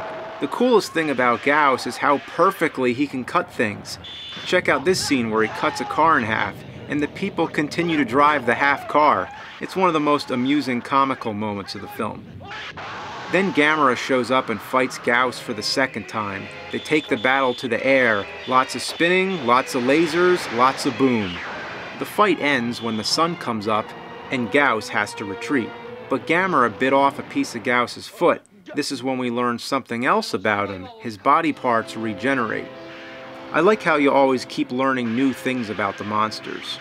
The scientists examine the foot, figure out that sunlight kills it, and try to come up with some plans to get Gauss into sunlight long enough to kill him, one of which involves making him dizzy so he can't fly back to his cave.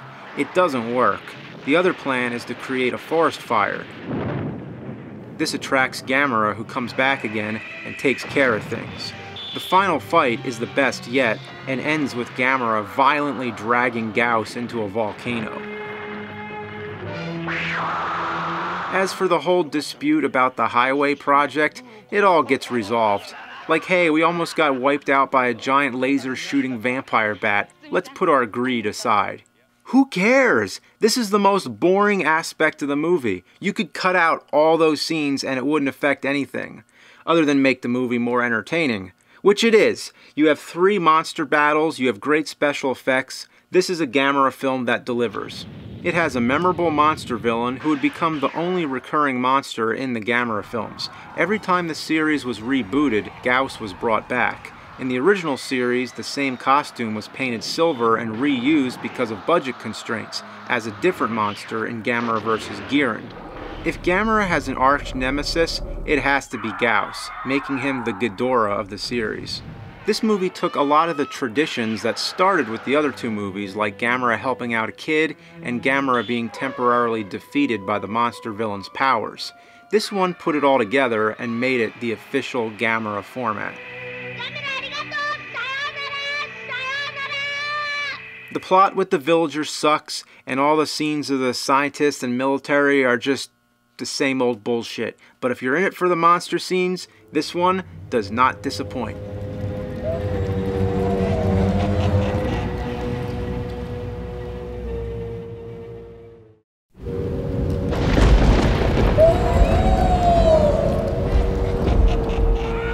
Cinemassacre's Monster Madness.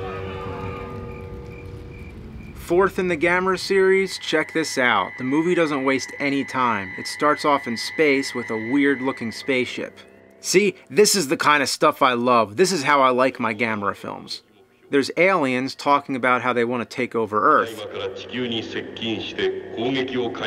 I guess those are aliens talking. Something's talking. Is that thing the alien? Are the aliens invisible? Neither is correct. Anyway, they go into detail explaining why they want to take over Earth, how the Earth is the most similar to their own planet and has all the resources they need.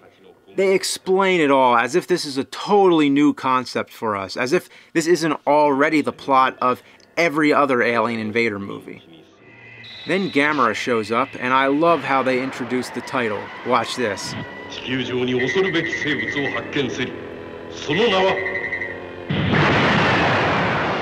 Yeah, Gamera versus Space Monster Virus.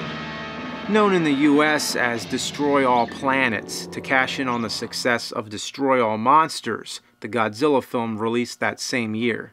Boy Scouts are visiting scientists who have a tiny submarine.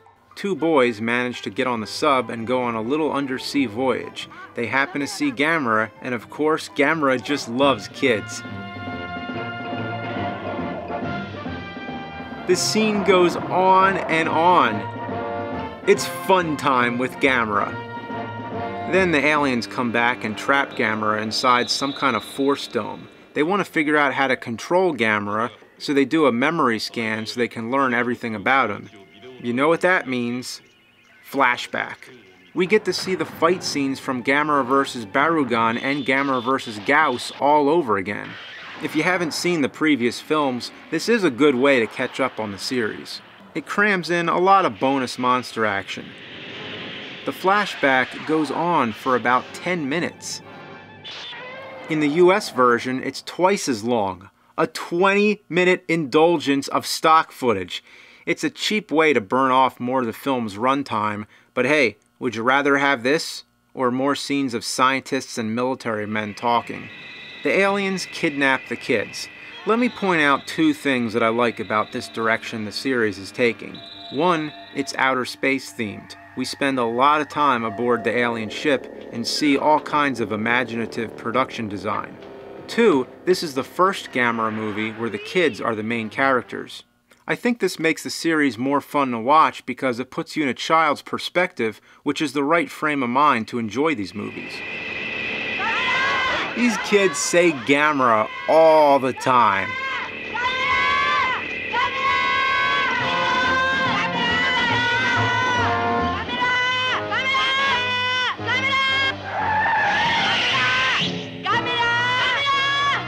When we eventually do see the aliens, they're pretty interesting, with glowing eyes and flying arms.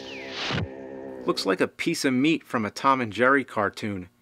The aliens take control of Gamera with a brainwave device, very much like the plot of Godzilla vs. Monster Zero, and send him to destroy Tokyo. Cut to more stock footage from the first Gamera film. Now it's getting ridiculous. The first movie was in black and white, but they give no regard to this whatsoever. The kids manage to beam themselves down from the ship and help Gamera break free from the aliens' control.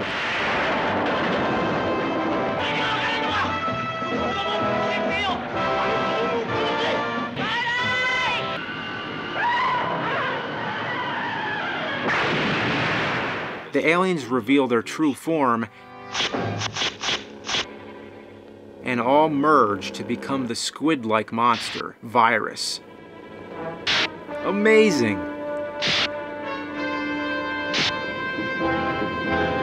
Gamera destroys the alien ship and then fights Virus on the beach. This is what we all came to see, but the movie's been so entertaining up to this point that this is just a cherry on top of the sundae.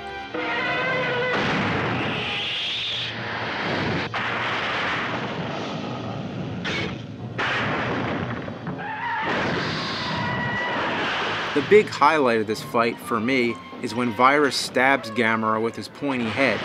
It's pretty brutal, but that's not what I'm talking about. Just wait. Gamera flies into the air with Virus still impaled into his body, and now for the greatest what the fuck moment. That's the best thing I ever saw. Take that image and put that on a t-shirt. Out of context, that could really confuse somebody. What the hell is that?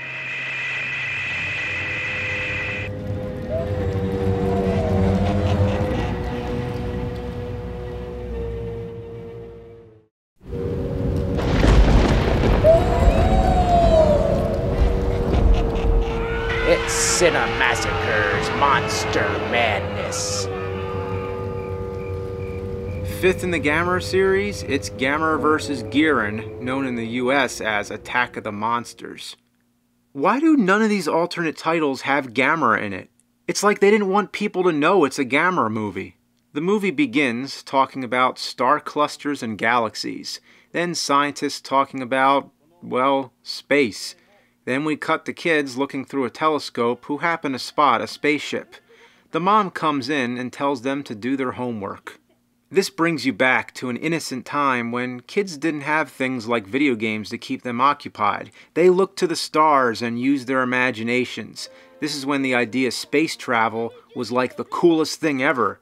And it still is. We just forgot, that's all. Perfect. Grown-ups have no dreams. Sums it up right there.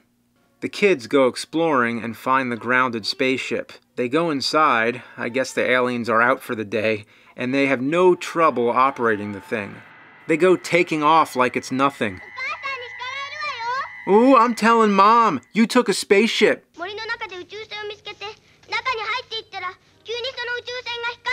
So, they make it to outer space. Every kid's dream. They actually did it. Next thing, Gamera saves them from an asteroid, and you know what time it is? It's Gamera fun time.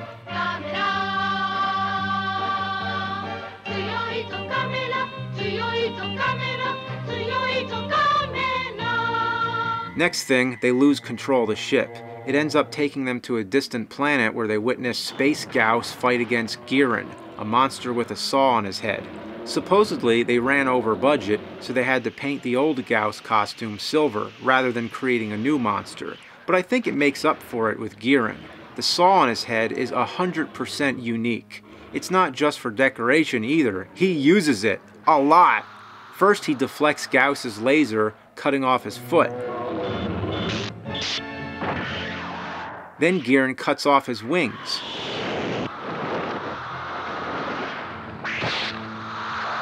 Then decapitates him, and then slices him like pepperoni. Would you consider this scene too gory for children? Would anybody take this seriously? Well, apparently somebody did. The US version, released by AIP, removed any scenes that they thought were too violent. But when they were re-released for home video, marketed for kids, they put the scenes back in. And these were the same versions they used on Mystery Science Theater 3000. Quit while you're ahead. Oh, I'm sorry. Ah!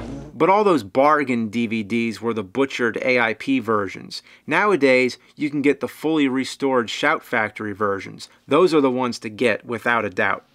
The kids go exploring inside the alien headquarters where the production design shows off. It's wonderful and cheesy. Then the aliens show up. Space girls. Gotta love the costumes. It gets even better. These space girls want to eat the kids' brains. They put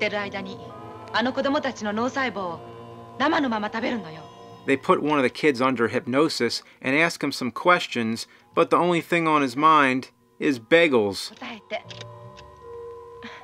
That's what happens when you have an open mind and an empty stomach. Then the kid tells them all about Gamera. You know what that means? Another flashback. Already this movie has been borrowing every plot element from Gamera vs. Virus, so why not the stock footage flashback scene as well? This one's only about 3.5 minutes. Anyway, Gamera comes to the planet to rescue the children. The aliens unleash Giran, who's under their control. The two monsters fight. It's one of the most awkward monster fights ever. These are my favorite shots when it's far away. Look at this picture. Look at what's going on here. Time for monster villain superpower number 2, ninja stars. First time I ever saw a monster put ice on its wounds. Look at this editing, by the way. What just happened? Gamera was standing on ice. Now all of a sudden he's in the water. The monsters jump all around in slow motion. Might have something to do with the gravity on the planet. And the main highlight, let's see how many times Gamera can go around the pole. 1, 2, 3, 4. He's got to go back around. Was it that important to show how Gamera got the momentum? Couldn't they just use a cutaway and then come back to Gamera flying off the pole? Then when Gamera gets stuck with more ninja stars, he dances. And it goes on and on.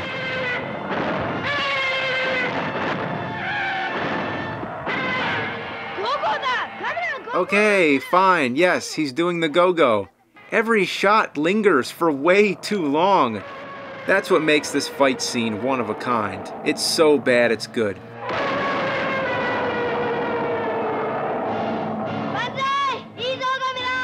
The grand finale is when Gamera sticks Gear and Saw into the ground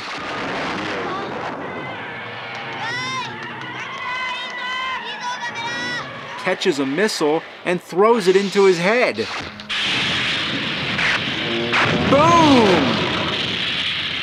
What can be said about this movie? It's bonkers. The plot is basically a rehash of Gamera vs. Virus, but you can't go wrong. You have cheesy special effects, flashy spaceship interiors, a monster with a saw on his head, and space girls who want to eat children's brains. It's the perfect essence of cheesiness. Good stuff.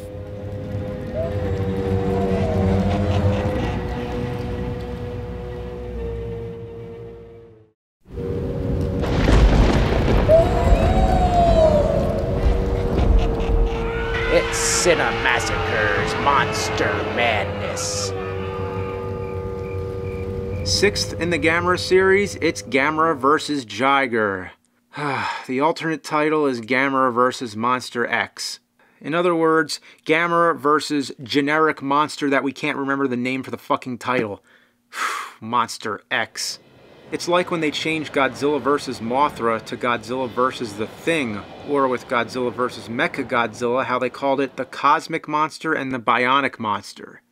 It's Mechagodzilla! Call the monster by its fucking name! It's also interesting to note that the name Monster X was used for a monster in Godzilla Final Wars, which actually turned out to be King Ghidorah. The plot centers around a boy named Hiroshi whose father... What? Why does he have a Hitler mustache? Anyway, this guy's been building a submarine for some kind of science expo. That's what these movies are always about. It's either a spaceship or a submarine. But that gets put on the back burner for a while. We get a cool slideshow about ancient civilizations and a statue called the Devil's Whistle. That sounds foreboding. Of course, they want to remove it from its island and put it on display at the expo. We all know that's going to summon some kind of monster. It's very much like the plot of Gamera vs. Barugan when they take the egg. Gamera shows up right away to stop the expedition, but they manage to take the statue away. Then the monster Jiger makes its appearance. Looks like something from the dinosaur age, and not as wild and inventive as some of the other monsters we've seen. The first thing it does is get a drink of water. That makes perfect sense. If you've been sleeping in a pile of rocks for ages, you'd be thirsty. It's funny that most monster movies would never address that. The only thing we need to see now is a monster take a shit. Gamera shows up and fights Jiger. Man, every time the humans screw something up and awaken another monster, Gamera's always got to deal with it. Gamera does pretty well until Jiger reveals the mandatory surprise attack, where she shoots spikes into Gamera's limbs. Now for the traditional Gamera's in trouble phase. This time it's the spikes that keep Gamera from retracting his limbs, which means he can't fly. Next, of course, Jiger starts destroying the city. Then the planes come in to take her down, as if that ever worked. One of the most awesome effects is when Jiger shoots some kind of death ray that turns people into skeletons. Meanwhile, Gamera finally gets the spikes out of his body and takes flight. Match 2 takes place in the city. It has lots of great explosions and cartoony moments, like when Jiger uses a piece of a building as a seesaw to throw Gamera into the air. Once again, Gamera gets wounded. This time, Jiger injects Gamera with some kind of parasite.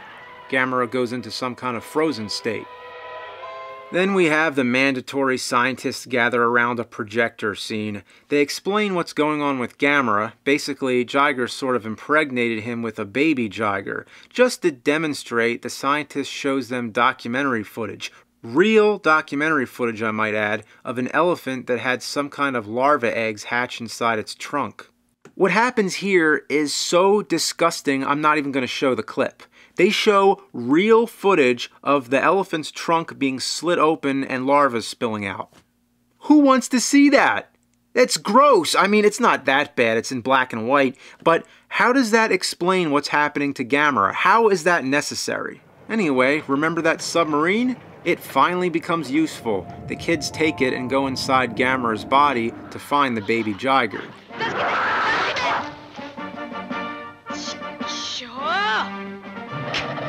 They accidentally figure out that it can be killed by the static noise from their walkie-talkie. Then guess what? We get another science lesson. This is one of the cliches in these movies that gets really old. Like, okay, we get it. That's the monster's weakness. Remember the scene in The Blob when they find out the only thing that can kill the blob is anything that's cold? Hey, that's it. It's cold.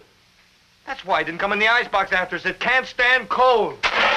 Do we need a whole scene explaining it? No, he just says, everybody, get some CO2 fire extinguishers. And that's it. That's how you do it right.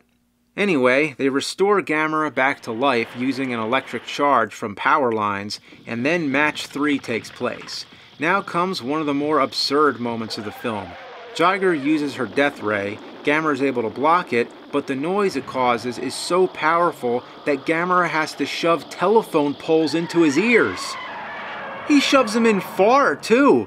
Ouch! The fight continues. Gamera finishes off Jiger by stabbing her in the head with the statue. This is one of the gorier Gamera films, especially with the gratuitous elephant trunk surgery. It's no wonder why it wasn't released on the Just for Kids VHS tapes. But anyway, how does the movie hold up? Has some great effects?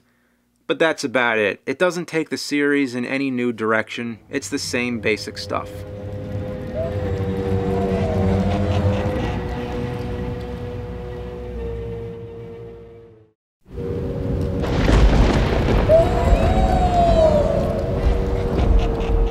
It's Cinemassacre's Monster Madness. 7th in the Gamera series, it's Gamera vs. Zigra. As far as the alternate title goes, it's usually just Gamera vs. Zigra. Wow! Although I've heard that there is another title, Gamera vs. Deep Sea Monster Zigra, just in case we needed to differentiate it from all the other Zigras. This one takes it back to outer space. In fact, it begins looking like a live-action version of an Atari 2600 game. Boom! This time, the villain is a space girl who's commanded by a shark head on the ceiling covered in cobwebs. The whole set looks like it was recycled from parts of the Gamera vs. Giran set. Even the costumes look the same. It probably is. The spaceship is underwater. That's right, it's underwater now. Some kids are on the surface in the middle of Gamera fun time when the ship shoots a beam of light that transports the kids aboard. The space girl explains to them that they're going to take over the Earth so Mr. Sharkhead can inhabit the waters. Yeah, before more dust and cobwebs form on him. The big problem, and the reason they view Earth people as being so evil, is because they pollute the waters. That's right, we have an anti-pollution message going on here, just like in Godzilla vs. the Smog Monster. Save the earth, save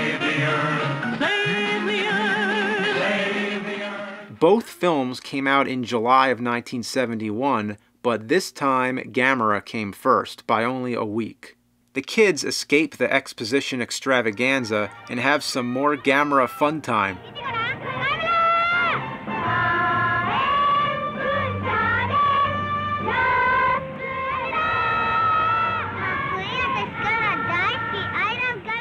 Then some planes get shot down by the spaceship. You gotta have that.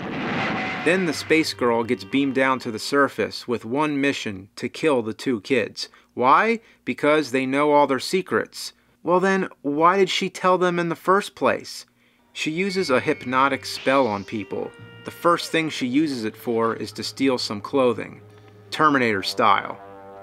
The first people she happens to see are wearing bikinis, so now she's going around like that. In other words, no longer needs the hypnotic powers. She finds the kids and chases them through an aquarium. They stop her by making noises into a walkie-talkie.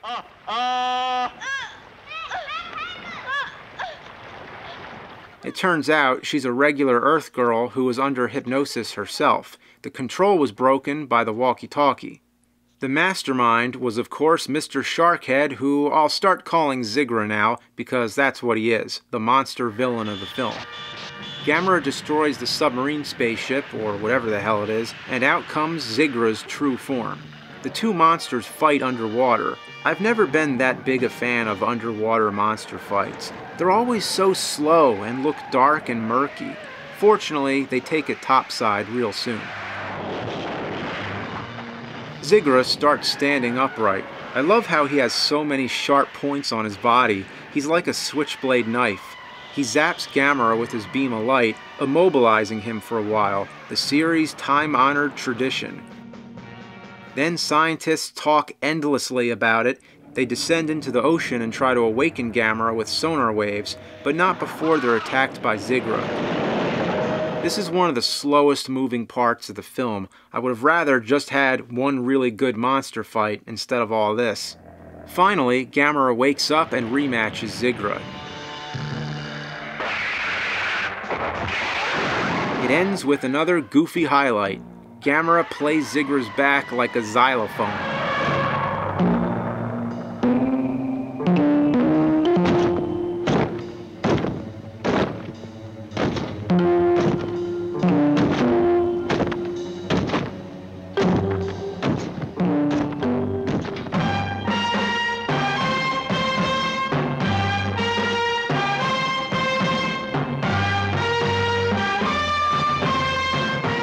So, how does this movie stand up? The best way to say it? It's just tired. I like the monster, but the fight scenes are lacking, and there's nothing about the movie that really makes it stand out. By the time you get to the 7th film, it just ran out of steam, and that's the way most film franchises are.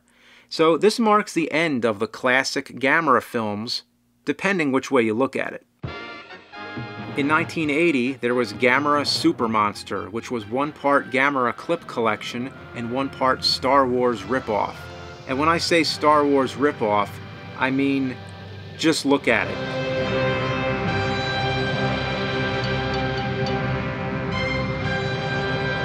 It also seems to try to cash in on the Superman craze of the time. The superhero women here are trying to defend the Earth from aliens. But who needs them when you have Gamera? Most of the footage of Gamera is all stock clips from all his previous monster fights. It has Barugan, Gauss, Virus, Giran, Jiger, and Zigra. No monster is forgotten. From this standpoint, I think it's a good Gamera movie to watch if you only have time for one, because with this, you get to see all the highlights. There is some new footage. Did you ever expect to see Gamera go head-to-head with a Star Destroyer?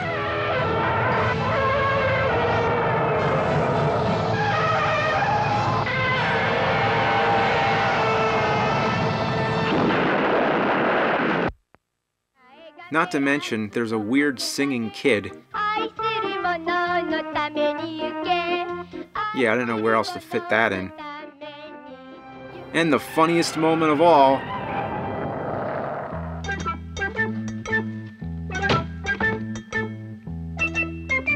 yeah, that just happened. Whew, well, That wraps up the classic Gamera series, but that's not the end of Gamera.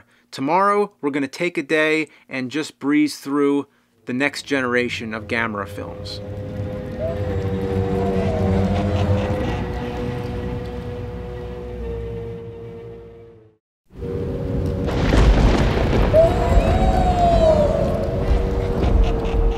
It's Cinemassacre's Monster Madness.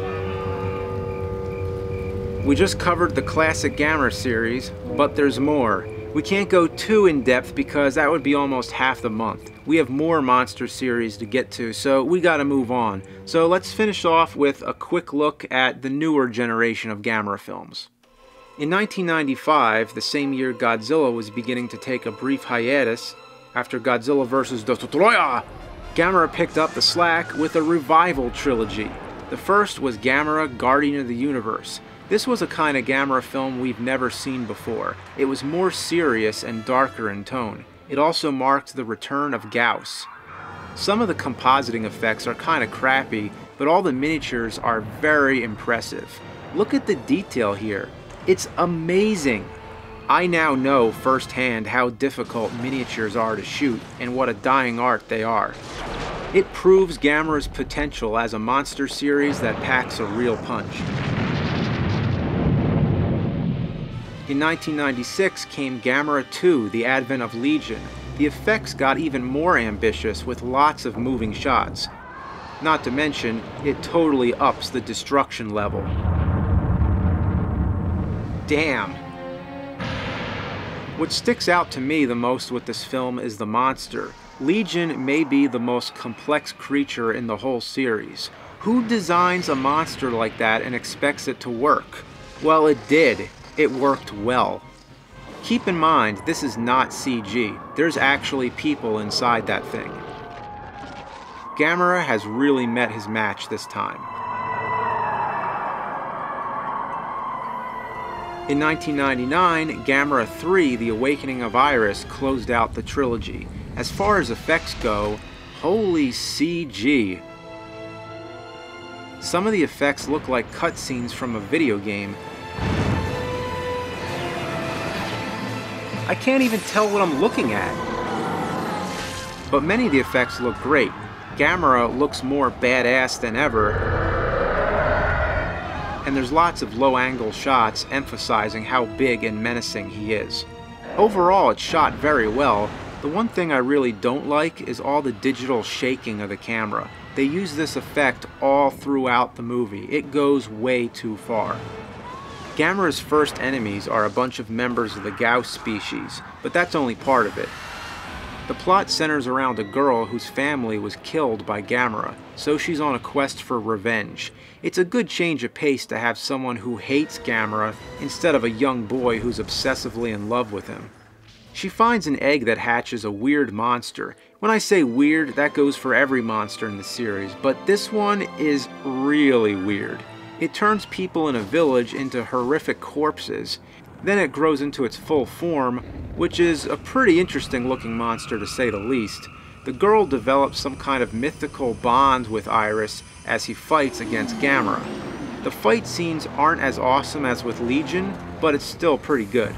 I wish these movies would have came out in theaters here in the US instead of the 1998 giant lizard movie from TriStar that happened to be named Godzilla. It was the one time when Gamera was truly on top. At last, in 2006, there was Gamera the Brave. This one was another reboot. It does the unthinkable. It kills off Gamera in the first 3 minutes. The rest of the film centers around Gamera's son named Toto. He's discovered by a young boy when he's only a baby turtle.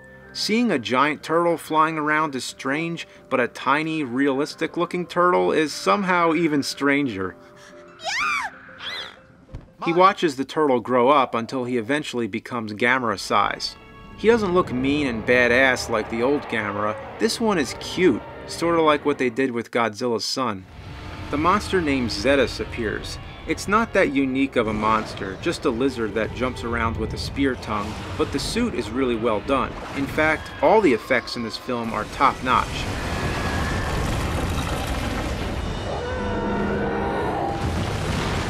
It's not as dark as the 90s trilogy. It's kind of a throwback to the generally lighter tone of the original series, but with better child actors who do more than just yell Gamera all the time.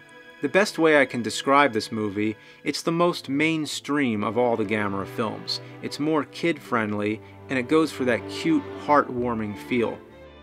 There were never any sequels. This is a standalone film, the only Gamera movie of the millennium so far. But then again, it's not Gamera, it's Toto.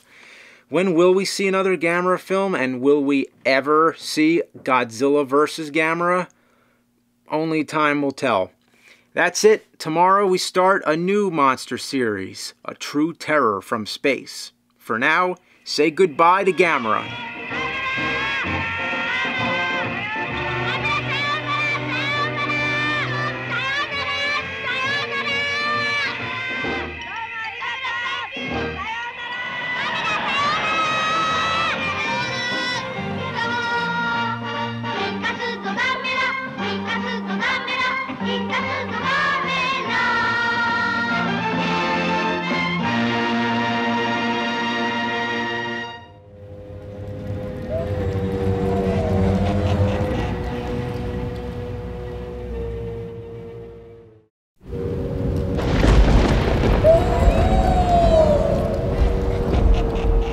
It's Cinemassacre's Monster Madness.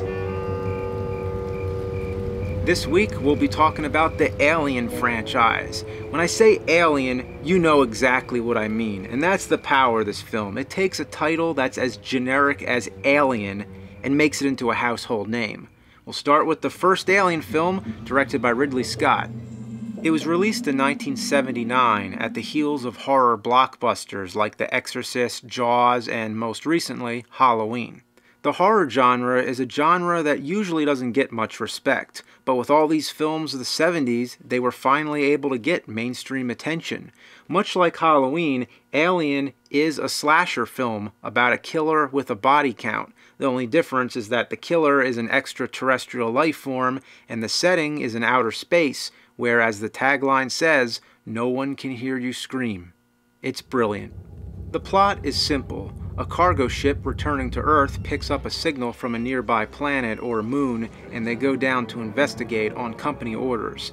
They bring back an alien on board which gets loose and starts killing the crew. That's the basic gist. Doesn't sound too original, does it? It's the same plot as It, The Terror from Beyond Space. A space crew picks up an alien and it goes on a killing spree aboard the ship. Alien is a rehash of old ideas, but it's done so well that it feels fresh and new. When they arrive on the surface of the planet, they find the wreckage of an alien ship that crashed long ago. Just seeing the image of the ship, there's something strong and foreboding about it. Somehow it helps looking at it through that fuzzy monitor. What a memorable scene. As they approach the ship, you just know that something bad is going to happen. It's no different from the classic haunted house scare. Don't go in the house. Don't go in there, you're gonna die. Once they go inside, it continues to get more interesting. We explore the ship's dark secrets, but don't get any clear answers. We see a giant room which we assume is the cockpit. In the pilot's seat is a fossilized alien creature with a hole in its chest. I'll never forget that slow zoom in on the face. We never figure out what this thing is, but we know that something bad happened there. Then we discover a bunch of eggs that the ship was carrying. Why was it carrying these eggs? Well, that's the beauty of this film, that nothing is explicitly answered, and the more times you view it, the more guesses you can make. Ridley Scott said on the commentary track that these eggs, which soon we learn contain a deadly life form known as the facehugger, which plants an egg inside of its host, but don't let me get ahead of myself. He said that the aliens that were flying the ship were probably transporting these eggs somewhere to use as a weapon. Against what? There's already one type of alien that we don't learn much about, not until the film Prometheus, but we'll get to that later. But also, there's something else out there, and probably something beyond that. The point is, it's a never-ending story, and it makes the universe seem so much larger, something that only the best science fiction films manage to do. Anyway, there's a lot of suspense going on here. Nothing happens for a long time. Not many films could get away with that. The audience would get bored. But here, nothing is ever boring. It lures you into its first surprise.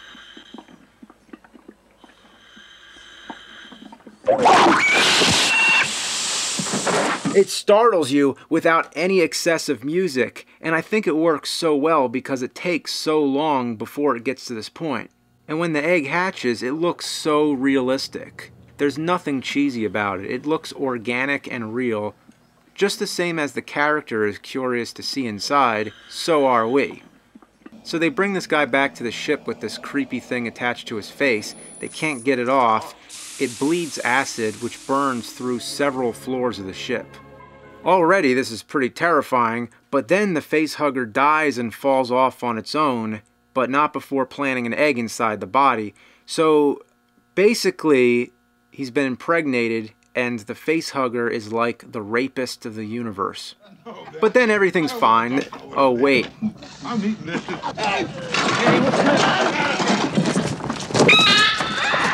Oh, shit. Oh, God! It's fucking horrifying. And it still is. I can't think of anything more disturbing than a living creature inside your body ready to burst out.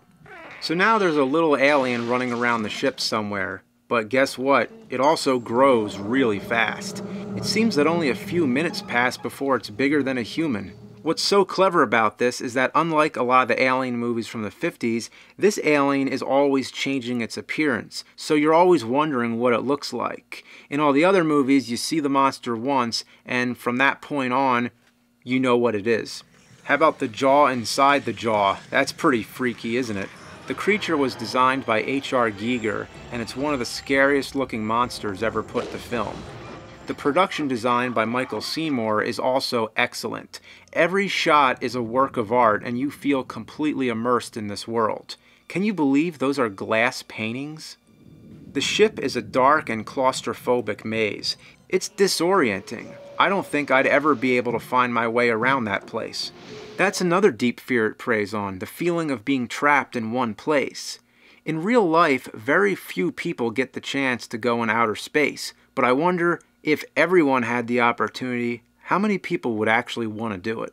The concept of trapping a bunch of people in a place that's away from civilization is not new. In the old dark house, a bunch of strangers gather in a house while a really bad storm rages on outside, and a landslide blocks the road. In The Thing from Another World, it's a bunch of scientists on an expedition in the North Pole surrounded by nothing but ice and snow. In Jaws, they're on a boat in the middle of the ocean. It's all the same. Whether it's a shark or an alien coming to get you, you're stuck with it. There's nowhere to go. I still think the movie is stronger before the alien starts killing people, because after that, it sort of becomes victim to some of its horror trappings. When the engineering technician Brett goes wandering off on his own, we know that he's going to get killed. It's very predictable. This is only a minor weakness in the overall film. My point is, I like the first act better for its slow and suspenseful build-up. Interesting to think that I like when nothing is happening better than when stuff is happening. It's one of the first science fiction movies to realistically show space travel. There were only few films before it that had such great special effects, like 2001: A Space Odyssey and Star Wars. It was also one of the first to show artificial intelligence in such a convincing way. One of the members on the ship turns out to be an android. He's very advanced, almost identical to a human. This was before Terminator. The company's secret mission, unknown to the crew, was to capture and bring back one of the aliens. The android Ash was programmed to make sure that the mission is a success. I used to hate this part. I thought it was an unnecessary attempt to give the movie a twist, to differentiate it from its B-movie trappings. But now I think it's one of the more interesting aspects of the film. The company wanted the alien to use as a weapon, just like the other aliens on the ancient shipwreck, so history repeats itself. And what a scary concept, to use that thing as a weapon? Dropping one of those eggs on an enemy territory would be worse than an atom bomb. The aliens would wipe out any population.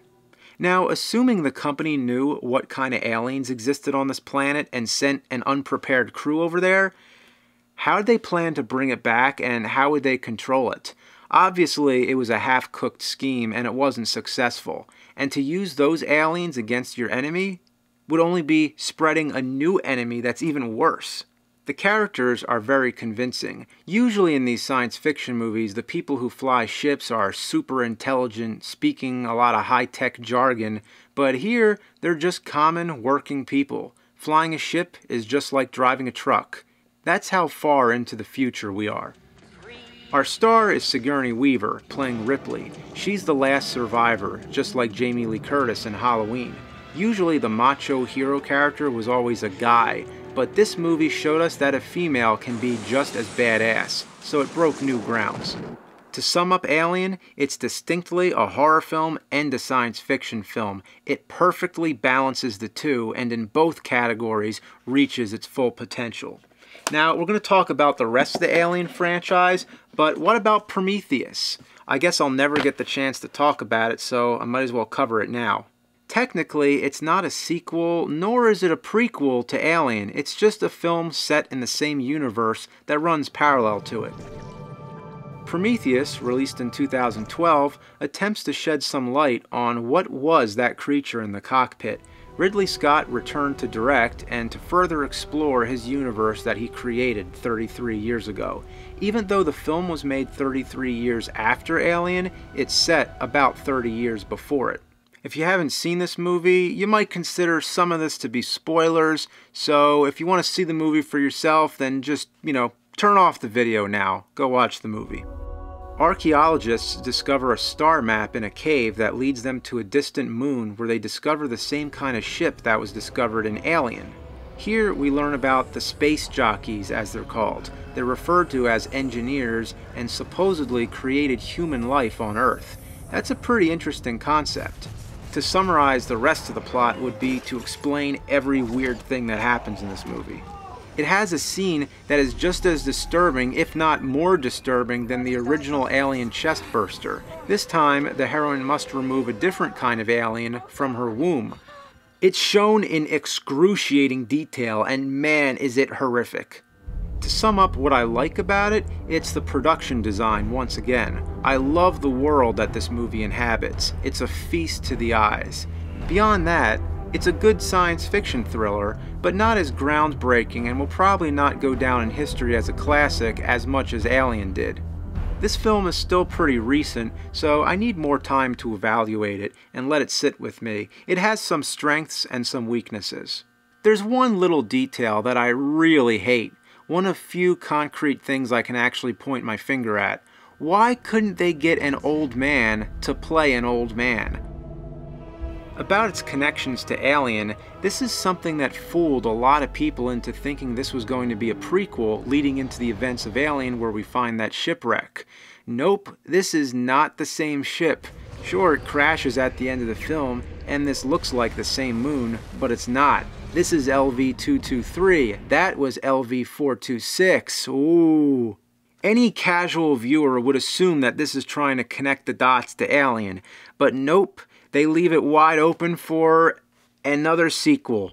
The first thing to tip you off is that the space jockey doesn't die in the cockpit, and when that alien bursts out of his chest, of course we'd all like to think that this is the first alien of its kind, the xenomorphs.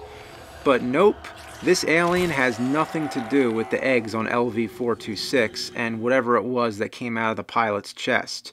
Remember, he was fossilized, and that ship crashed thousands of years ago. Prometheus only takes place 30 years before Alien. Not to mention, we see murals on the walls showing the xenomorphs, meaning they must have existed long ago. It's no wonder why everyone was confused. Well, anyway, let's get on with the Alien films.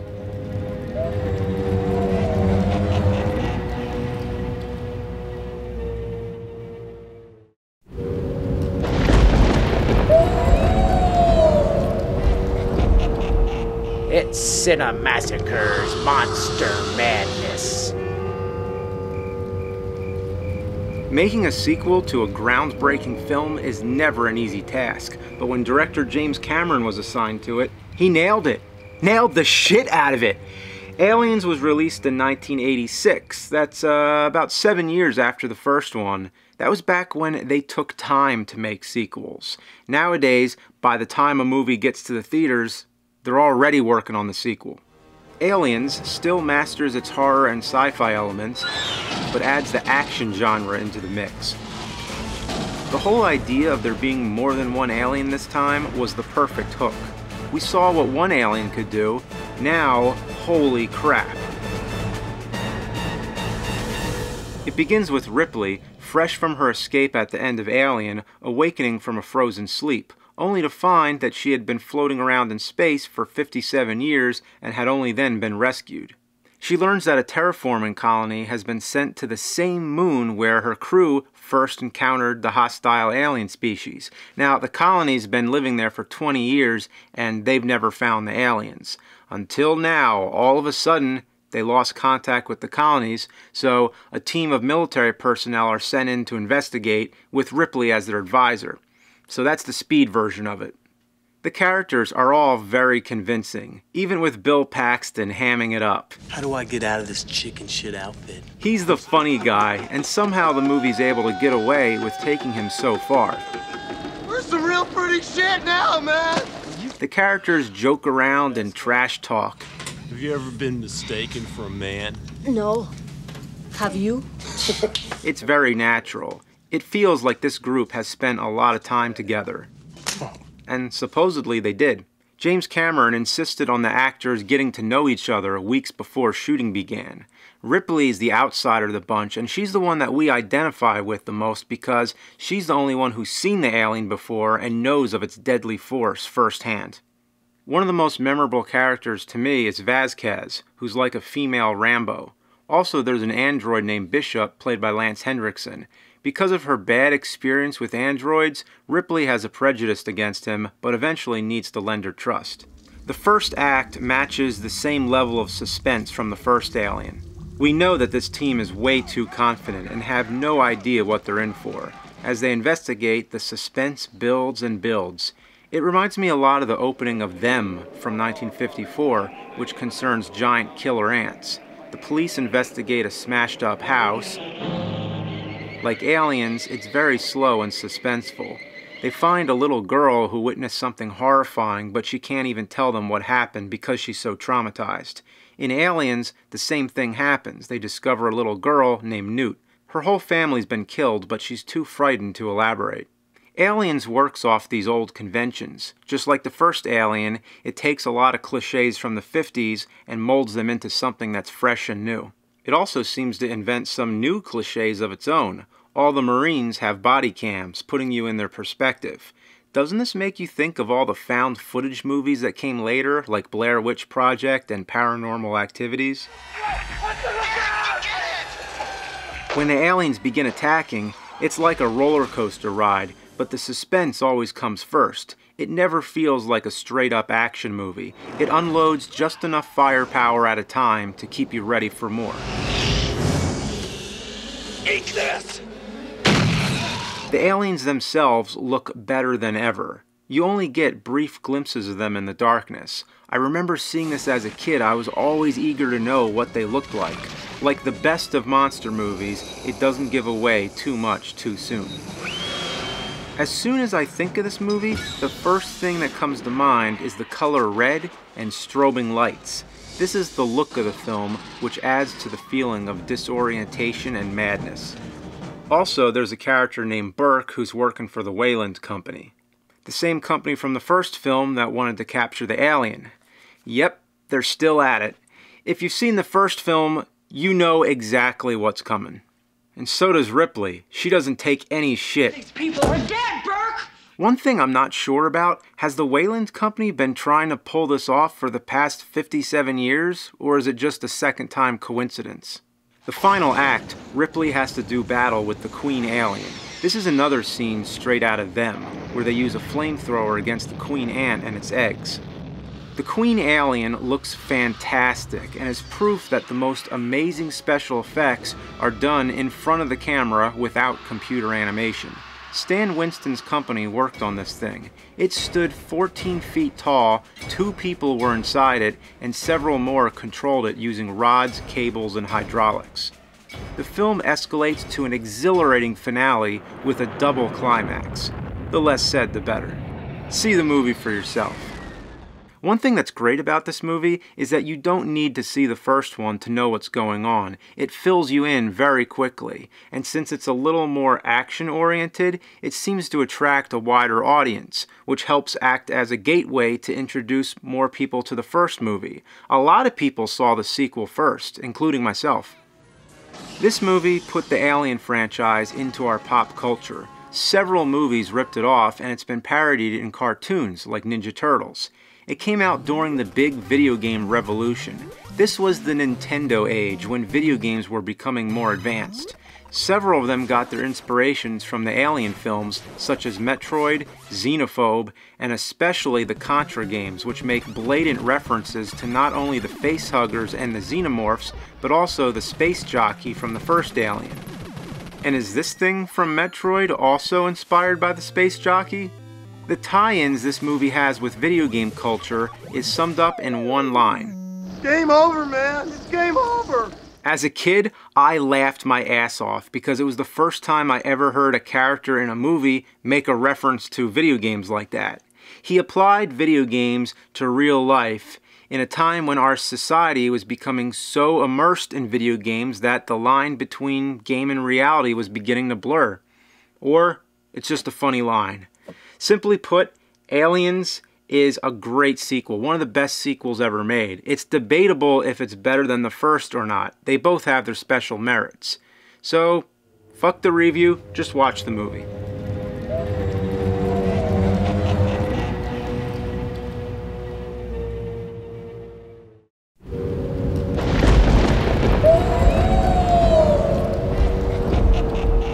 It's Cinemassacre's Monster Madness. Alien 3, or Alien to the Third, was an unexpected sequel. How do you top Aliens? The answer? You don't. It seems the number 3 is often an unlucky number with sequels, and this one's no exception. Right from the start, there was a lot of trouble with the project. Many different writers and directors were involved with it. When David Fincher was assigned to the directing task, he had little time to prepare, didn't even have a finished script when they started shooting, and the studio interfered with a lot of his decisions. Lots of film productions are troublesome, but all that matters is what comes up on the screen in the end. And Alien 3, unfortunately, isn't that awesome. After Ripley survived the events of Aliens, along with Newt, Corporal Hicks, and what's left of the android Bishop, you'd think they'd get a little break. But nope, the ship has a fire and they crash on a planet. Nobody survives the crash except Ripley. All these characters that you rooted for in the last movie are all dead. Even the little girl is dead. It's like a cruel joke.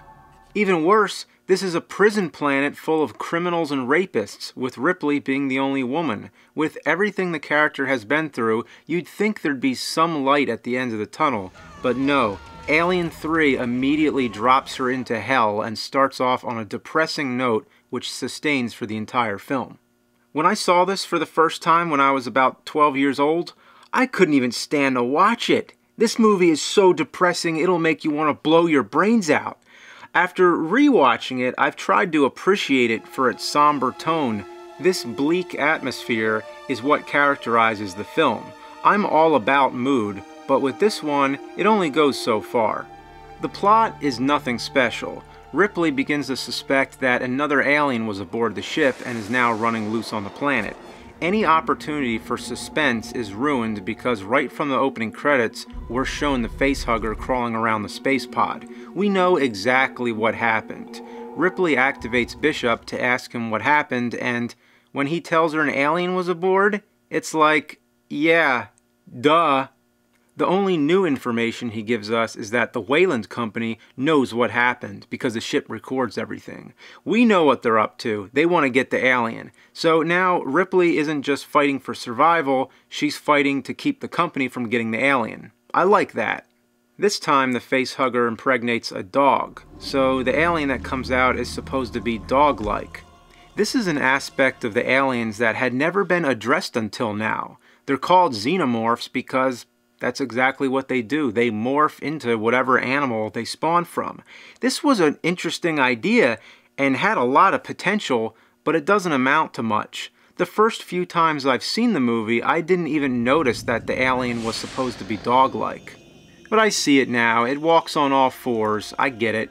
There's another cut known as the assembly version where the alien comes out of an ox. So, for the rest of the film, the alien could be acting like an ox or like a dog. In other words, it never mattered. There's something about the alien that doesn't quite look right. For a while I thought it was CG, but it's actually a puppet in front of a blue screen. That's why it looks so different. In many shots, it's a suit with an animatronic head. Inside the suit is effects man Tom Woodruff Jr., who used to work for Stan Winston on too many films to count, including The Terminator. He was a regular monster player.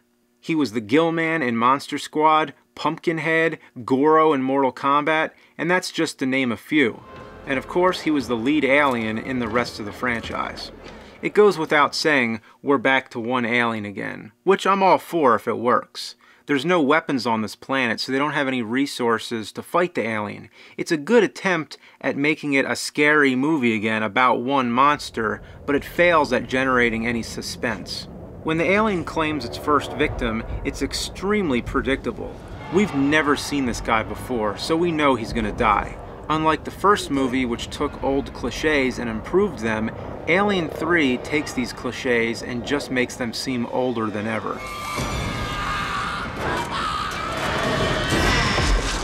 It makes constant use of POV shots whenever the alien is chasing people. It looks pretty cool, but it's not scary. Putting us in the alien's perspective is more fun than threatening. I have to mention, there's some kind of religious themes going on here, something about Ripley being the Messiah, but I don't know exactly what the movie's trying to get at. For me, the best part is the ending, so you might call this a spoiler alert. At the end of the movie, the alien is destroyed, but it's not over. We learn here that Ripley has an alien inside her. That's right, another one got aboard the ship. After they blew the Queen Alien out the airlock, couldn't they do a thorough check and see if there's anything left? Or was it the same facehugger that laid 2 eggs? Usually it impregnates one person and then it falls off and dies, so who knows.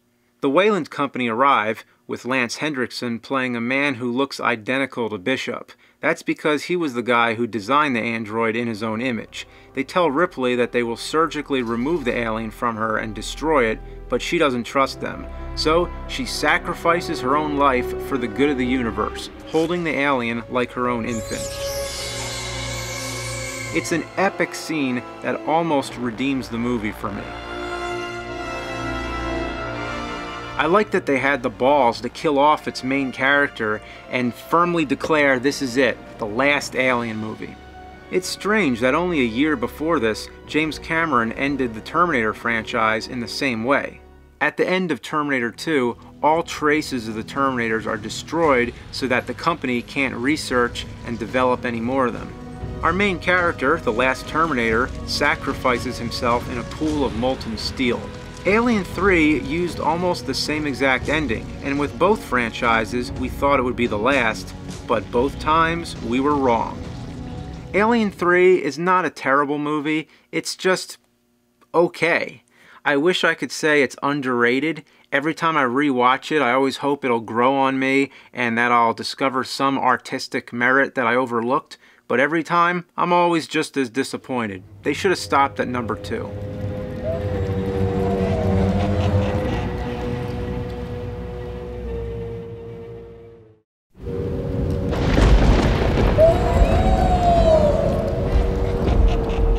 It's Cinemassacre's Monster Madness.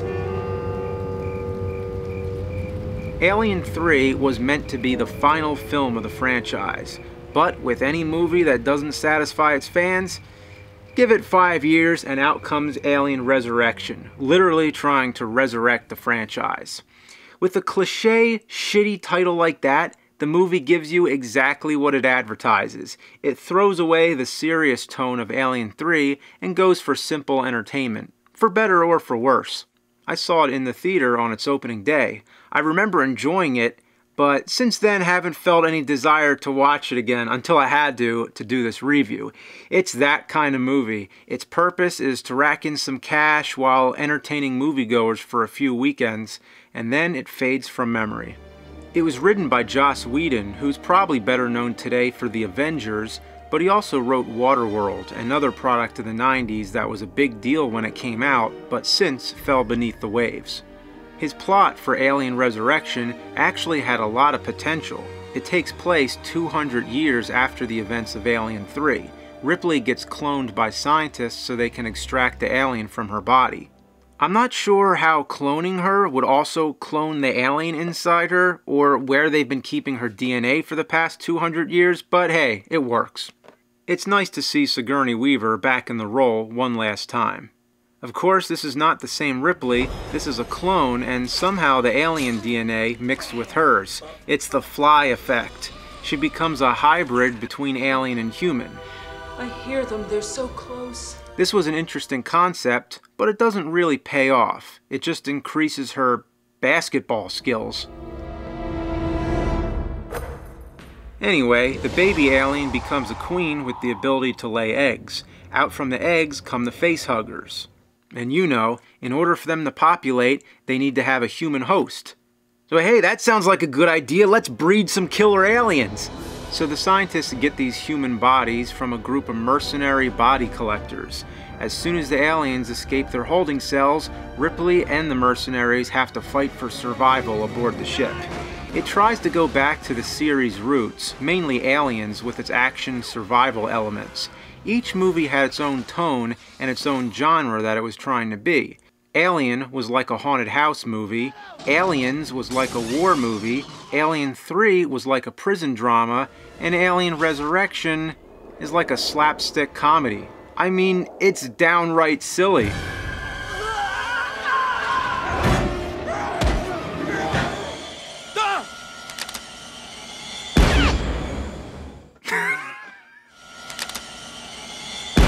Other things that characterize the film is its regular use of wide-angle lenses and quick pans.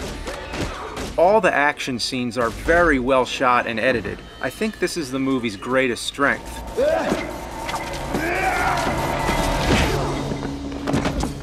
Sometimes it goes a little overboard, as if they're trying to make a music video or something.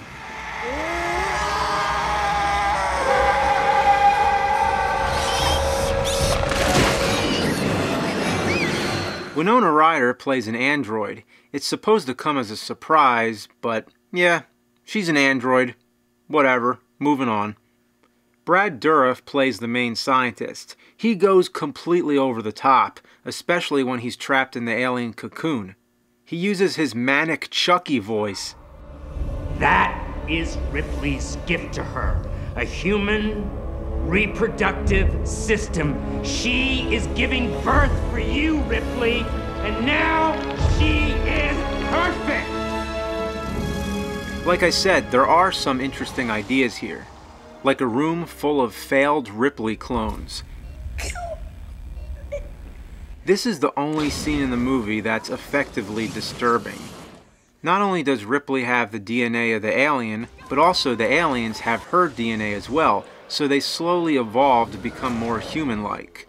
The queen alien develops a womb and gives birth to a human alien, which kills its mother in favor of Ripley.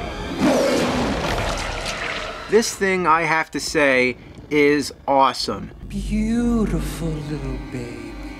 Tom Woodruff and company outdid themselves. I especially like how the creature dies. It gets sucked through a tiny hole in the ship. It's cartoonish, but it fits with the mood of the rest of the film. Watch, here comes the skull.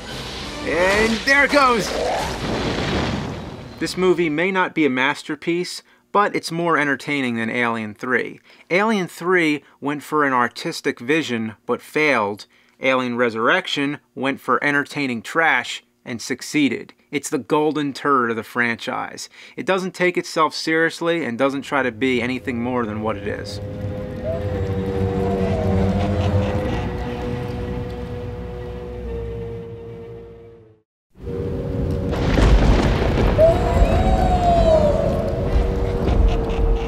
It's Cinemassacre's Monster Madness. Alien vs. Predator. Alright, well, first of all, Predator. 1987, Arnold Schwarzenegger. You son of a bitch! A bunch of army men are being killed by this extraterrestrial hunter who kills humans for sport. Like Alien, it blends horror and science fiction. It's a slasher film set in the jungle, and the killer even wears a mask. That's right, they keep its face a secret until the last scene. You one ugly motherfucker. This creature is a spectacular design. It wears armor, has infrared vision, and can turn invisible. There's nothing special about the plot, but it has the same kind of action that made Aliens so great, and memorable characters to boot. This stuff will make you a goddamn sexual tyrannosaurus, just like me. It also has the same level of suspense that made the original Alien a classic. The final battle between Arnold and the Predator is a nail-biting cat-and-mouse game.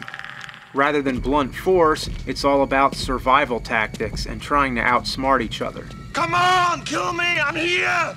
So that's Predator. If you haven't seen it, then see it. The Predator alien seemed like the perfect foe for the xenomorph alien, and it didn't take long for anyone to realize this. As early as 1990, the first Alien vs. Predator story appeared in the Dark Horse Presents series. All throughout the 90s, there were tons of Alien vs. Predator stuff. Comics, novels, and video games. In Predator 2, released in 1990, we see the Predator skull trophies on display, and one of them is a xenomorph alien skull. It was a setup for a crossover, much like the ending from Jason Goes to Hell when Freddy's glove comes up and grabs Jason's mask. But for both crossovers, we had to wait until the 2000s. Versus movies like these just don't happen often. The only worthwhile examples could be counted on one hand. Frankenstein meets the Wolfman, King Kong vs. Godzilla, Freddy vs. Jason, unless you want to count all the numerous Godzilla vs. and Gamera vs. movies, but that's what those entire series are all about. Oh, and we're not counting Kramer vs. Kramer. Good movie though, no monsters in it. By the time Alien vs. Predator came out in 2004, it built up so much hype that it couldn't live up to its own epicness. When this movie came out in theaters, I didn't hear one good thing about it. Everyone said it was terrible, so I didn't even bother. Even when it came out on DVD, I was too preoccupied with other things, so this movie escaped me for a long time. I watched it for the first time recently, so my expectations were very low, and I wasn't as disappointed as everyone else was. It's not terrible. To me, the perfect adjective is underwhelming. It's not as bad as everyone says, it's just not great. A group of archaeologists investigate an ancient pyramid on an island near Antarctica. They're led by Charles Bishop Weyland, the founder of the Weyland Company that's in the first 3 Alien movies. This one takes place in the present time, so we can assume he's the ancestor of Michael Weyland from Alien 3, who designed the android Bishop. Why the two would bear such a strong resemblance over hundreds of years makes no sense. But hey, who cares? It's just an excuse to have Lance Henriksen in it. With no Sigourney Weaver, it's nice to have at least one person from the established franchise. And if you really want to get yourself confused, what about Peter Weyland from Prometheus? That would have taken place in between. But trying to connect all these movies is a senseless mission that'll have you banging your head against the wall. Anyway, they find this pyramid and soon realize it's the breeding grounds for xenomorphs. You see, in ancient times, the predators would visit Earth and the early human civilizations worshipped them as gods. They sacrificed themselves to the predators who would use their bodies as hosts for the xenomorphs. Why did the predators want to breed the xenomorphs? Because they're the ultimate prey. I guess they just needed a challenge. But the predators are sore losers. Whenever they're defeated, they self-destruct, blowing everything up.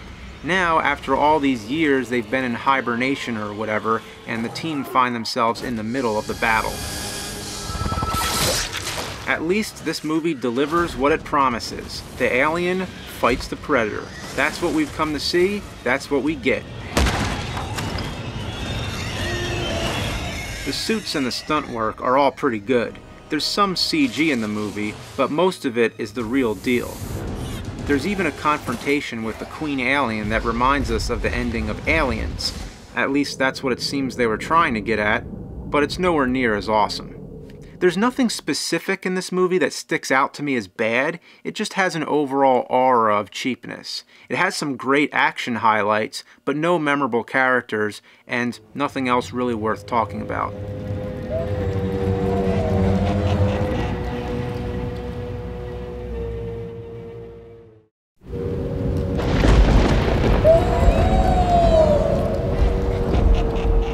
It's Cinemassacre's Monster Madness.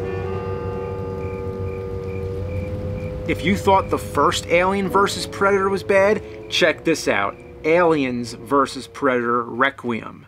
Yep, they tried it again, and again they failed. It picks up where Alien vs. Predator left off, where an alien bursts out of the Predator, becoming an Alien-Predator hybrid. I have to admit, I'm impressed they went through with that idea. Usually it would just be a bullshit cliffhanger, a gag before the end credits, but here they actually follow up on it. The Predator's ship crashes in a populated area. The facehuggers break out and breed aliens all across town. Then, more Predators come down to Earth to take care of business. I do have to mention, these Alien vs. Predator movies take some liberties with the continuity of the rest of the series, so they're not really part of the same storyline. Still, I have to include them in Sequel-A-Thon. What sets this apart from all the other Alien films is that it takes place in a civilized area. The other movies put its characters in isolated places, whether on board a futuristic spaceship or on a prison planet, they all had their own distinct setting. This one uses present-day real life. I think eventually the series had to go in this direction after it exhausted every other possibility. I can understand why they wanted to set this one in a common world that we recognize as our own. This gave it some potential to see what kind of damage these species could do in a residential area, but it doesn't live up to its potential as much as it opens the door for typical horror cliches. The characters are your average, generic, uninspired teen horror shitheads. I hate every one of them. The creature effects are the only reason to see the movie, but they're shot in a dark and incoherent way so you can barely tell what's going on. The whole movie has a murky look which adds to its stale atmosphere of crappiness. One thing this movie did was up the gore. Shut the fuck up or I swear to God. That was something that apparently everyone complained about with the first Alien vs. Predator. In the US, anytime a movie gets a PG-13 rating instead of an R, people flip their shit. So with this one, they gave it an R and satisfied everyone's demands. It even says it on the back of the DVD. Honestly, comparing the two movies, I didn't notice the gore that much. The only thing I did notice was how the series went on such a downward slope. It began with two cinematic masterpieces and then de-evolved into I Know What You Shit Last Summer. Two franchises that started on the top of the slasher genre had now stooped beneath it. Alien was released in 1979, but was made for all time. This movie was released in 2007, made for 2007, and that was it. Maybe we'll see Alien vs. Predator Reloaded next. Hopefully we'll see some better crossovers in the near future. You know what would be awesome? If there was no humans in the movie. Yeah, no discernible dialogue, just aliens and predators in space killing each other for an hour and a half, instead of focusing on a bunch of douchebags caught in the crossfire. With all seriousness, even though these two films were flops, it's nice to see these kind of versus movies come into existence at all. So, that's it for the Alien franchise. Tomorrow, we resurrect the dead.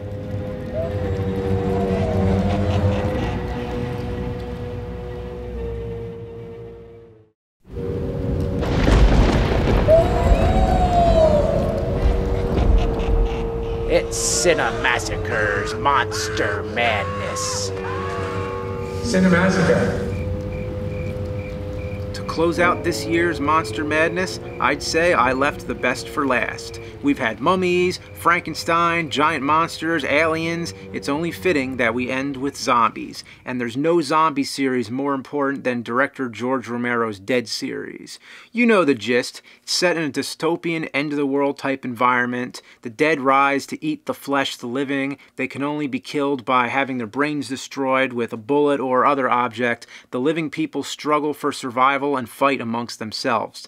That's the formula that all zombie movies followed since. Of course, in the past decade, there's been so many zombie movies, it's mind-numbing.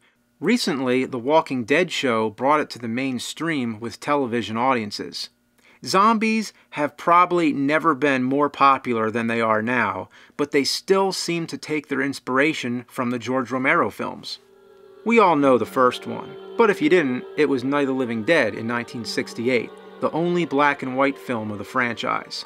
I talked about it during the first year's Monster Madness, and in my top 30 favorite films list, and in my trip to the Night of the Living Dead cemetery video, so I think I've already said enough about it. But you know what?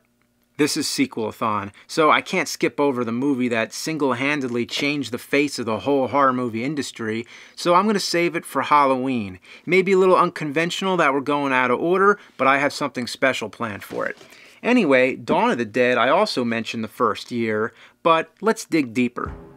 It was released in 1978, 10 years after the original. With no survivors from the previous film, at least not from the main cast, this one started fresh and new. One thing that has to be said about the Dead series is that even though they're considered to be sequels, they typically don't have any recurring characters. But each movie seems to have a progression that the zombie apocalypse is growing and the human population is becoming less and less. When there's no more room in hell, the dead will walk the earth. As the movie begins, all-out madness is going on. A TV news station is swamped with stories of the zombie epidemic. Also, a SWAT team is busting in on a building only to be attacked by the living dead. It's brutal. Flesh is bitten off and a head is blown to pieces. The movie gives you no time to brace yourself. It drops you straight into the pandemonium. 2 SWAT members escape into a helicopter along with 2 news reporters. They need fuel, so they land at a gas station where more zombie attacks happen. Another creative, gory highlight happens when the blades of the helicopter chop off the top of a zombie's head.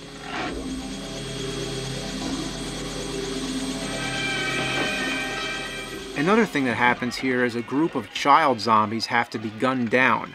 This is one of the most disturbing scenes.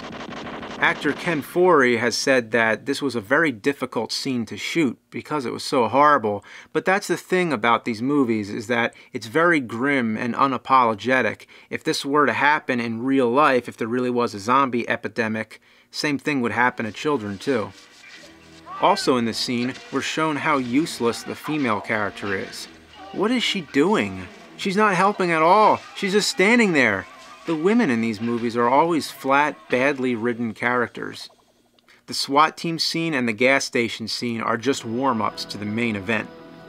And that's the shopping mall. Hiding in a mall seems like the prime choice of a place to hide out if there's a zombie apocalypse. They have plenty of resources in there: food, clothes, anything they need. Even a gun shop. People often complain about characters in horror movies doing things that are stupid, but these characters are smart, and that makes us respect them. As the movie goes on, we come to know them like old friends, and we root for their survival.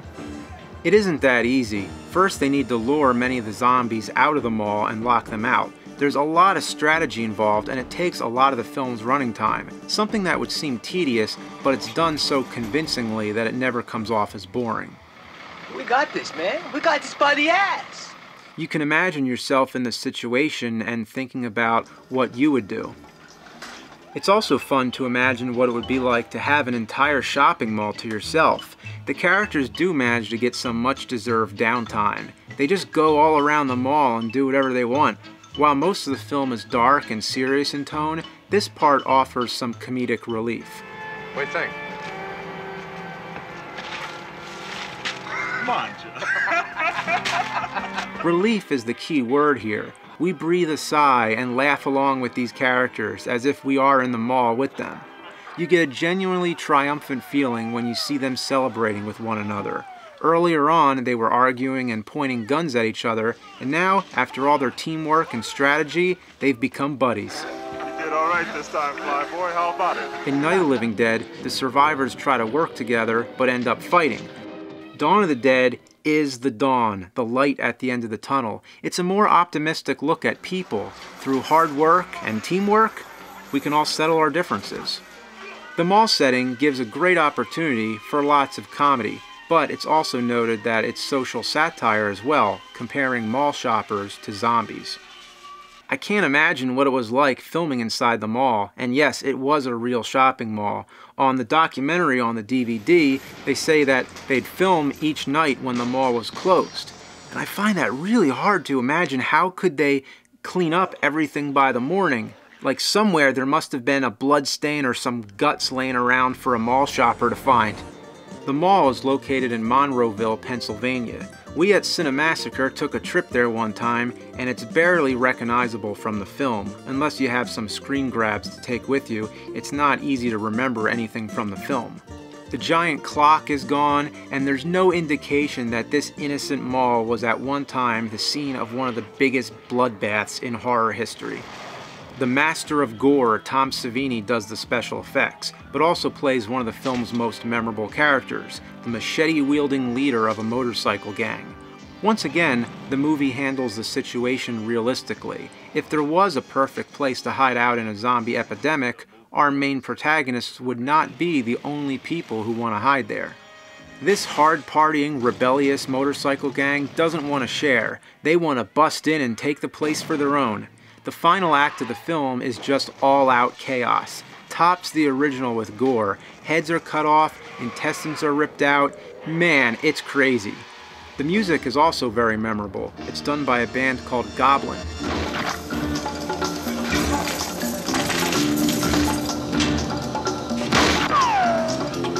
One of my favorite parts is when one of the motorcycle guys checks his blood pressure on one of those mall things. Oh man, what the hell are you doing playing around with someone's upstairs shooting at you? He's so casual. He should be yelling, "Up there!" But no, instead, "What the hell are you doing playing around when someone's up there shooting at us?" There's lots of parts where the humor grows on me. The guy with the mustache cracks me up. Wow. They must get in through the roof. Son of a bitch. Son of a bitch. They got trucks blocking all the entrances. Look at that. Yeah, trucks. Yeah, trucks. Also, love when Flyboy becomes a zombie. This is probably my favorite zombie of all time. I like all the little details, like the gun dangling from his hand. The character was holding the gun before he died, so the zombie isn't intentionally holding the gun just happens to be there. And that walk he does, it looks like he really is mangled up. Overall, Dawn of the Dead is simply a masterpiece sequel. It's one of those rare Bride of Frankenstein or Aliens type situations where the sequel is debatably better than the first one. Following in the footsteps of a groundbreaking horror masterpiece, this one manages to be groundbreaking all over again in its own right.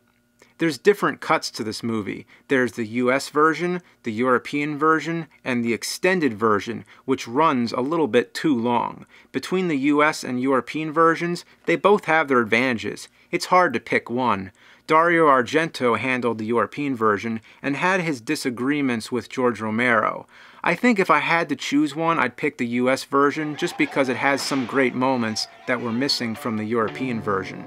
Either way, you're in for a great film. I can't do it justice, so don't listen to me, just watch it for yourself.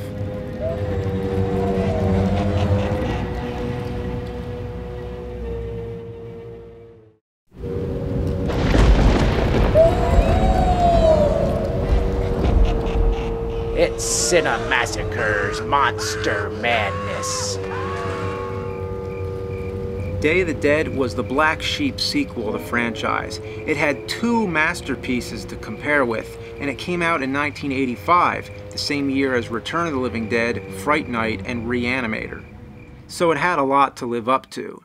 George Romero's original script was so large and epic that Tom Savini described it as the Ben-Hur of zombie movies.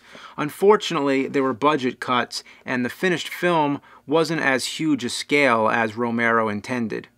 When it came out, fans and critics hated it, but over the years since, it's been reevaluated and people are starting to realize it overcame the number 3 curse. It's another masterpiece like the first two. So how did its excellence go unnoticed for so long? Same happened with me. The first time I saw it, I didn't like it. I thought that it paled in comparison to the first two movies. It didn't have a memorable soundtrack. It didn't have a fun mall setting. Not as many funny one-liners. But over the years, after rewatching it, it's grown on me like a fungus. The opening scene shows a city overrun by zombies, with no human life anywhere in sight. It's one of the most creepy, dystopian scenes in the series. It tells you everything you need to know without any dialogue. These images say it all.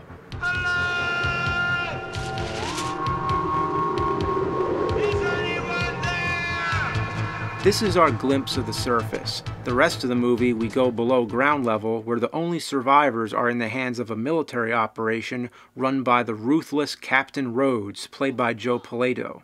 A large part of why this movie is so awesome is because of his performance. This guy is one mean son of a bitch. If someone doesn't follow his orders, he has no hesitation to threaten them with deadly force.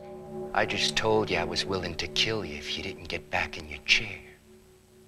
You didn't get back in your chair. Any scene he's in is full of nervous tension. Shoot that woman or you're dead. You think I'm fucking around, Steve? He also has no compassion for the scientists who are working themselves to exhaustion. Is there food? I'm running this monkey farm now, Frankenstein, and I want to know what the fuck you're doing with my time! He's easily one of the best villains of the 80s, the guy you love to hate. Then there's the head scientist, who's always referred to as Frankenstein. He's a very convincing character, unshaven, glazy eyes, looks like he hasn't slept in ages. He's supposed to be finding the solution to stop the dead from rising, but instead he starts teaching them to be civilized. The zombie, named Bub, shows signs of humanity and comes off as innocent and sympathetic. He is the Frankenstein monster of the film. The people in the film are the ones who are less civilized. The first two Dead movies brushed upon this theme, but now we're going under the surface, and while we are quite literally going underground, we are getting at the core of what these movies are really about, the dehumanization of people and the rise of the dead. I think if it were to go full circle, we might have Planet of the Zombies, kind of like Planet of the Apes, where apes are the intelligent life form and people are the animals. Come on, you dick faces! Here's a nice one hanging! What's that still? Whip it out! That'll bring them on! Fucking A! The two main soldiers are like Rhodes' two bumbling sidekicks, spending most of the time insulting the zombies like they even care. You dumb fucking bags of shit, I'll kick your fucking asses, come on! It's a comedy show. Shoot that woman. Bang! You're dead! Well, having funny villains is one thing, but how about protagonists who we root for? Most of the characters are pretty generic, but the one who stands out is Sarah. She's the first woman in a George Romero zombie movie to not be a throwaway character. She takes a lot of shit from the guys, and that makes us root for her. You're incapable of exciting me, Steele, except as an anthropological curiosity. What the hell's that mean, Rick? She dares to talk back to Rhodes and tries to be the mediator between everything that's going on. She's tough, not at all a wimp, and if there is a protagonist in the film, it's her.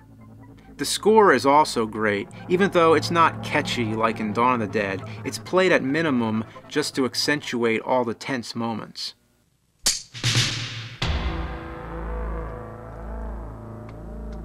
A lot of the film's running time is long dialogue scenes, but at least the dialogue is riveting. How are we going to set an example for them if we behave barbarically ourselves? It also dishes out a heavy serving of action and gore. Flesh is chewed, eyeballs get ripped out, fingers get bitten off, and one of my favorites is the shovel kill. When I first saw the movie and didn't like it, I was still impressed by the gore. This has to be Tom Savini's crowning achievement. It's a true testament to the power of practical special effects. It's absolutely brutal. People commit suicide, sacrifice themselves to the zombies, and earlier when this guy gets bitten on the arm, his friends try to save his life by amputating the arm. Never had that been done before. Usually in these movies, once you get bitten, you're a goner. The people in this movie don't just die, they fucking suffer. Here we have a guy who gets torn apart, and notice that when his vocal cords get ripped out, his voice screeches.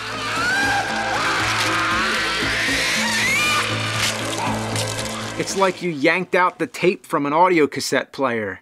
But the ultimate death, and I mean the most horrible death that ever happens to anyone, is the guy who deserves it, when Rhodes is ripped into shreds. They used real cow guts from a butcher shop, and they kept them in a fridge, but something happened, they lost power, or for some reason the guts got spoiled, so you can imagine what the smell was like. So just as the character is going through hell, so is the actor. Day of the Dead, with its apocalyptic setting and power struggles going on, it very much feels like some of the same themes from the earlier films are being repeated. But this movie took it a step further. It's darker than the other movies, and being underground the whole time, it feels a lot more claustrophobic. We're stuck with a bunch of nutty characters, and it feels like we're in the madhouse with them. She got herself an honest-to-God dick to get off on, huh? It may be yellow, but it's still a dick! But there is a light at the end of the tunnel.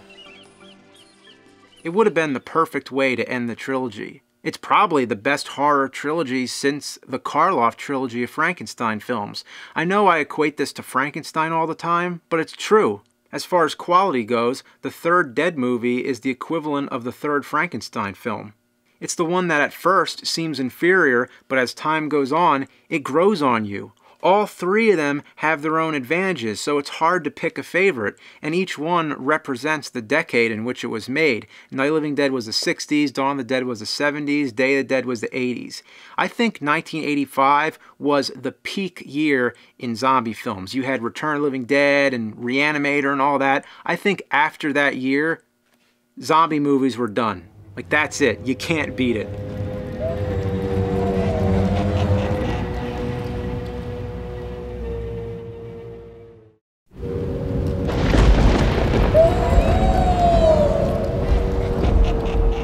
It's Cinemassacre's Monster Madness.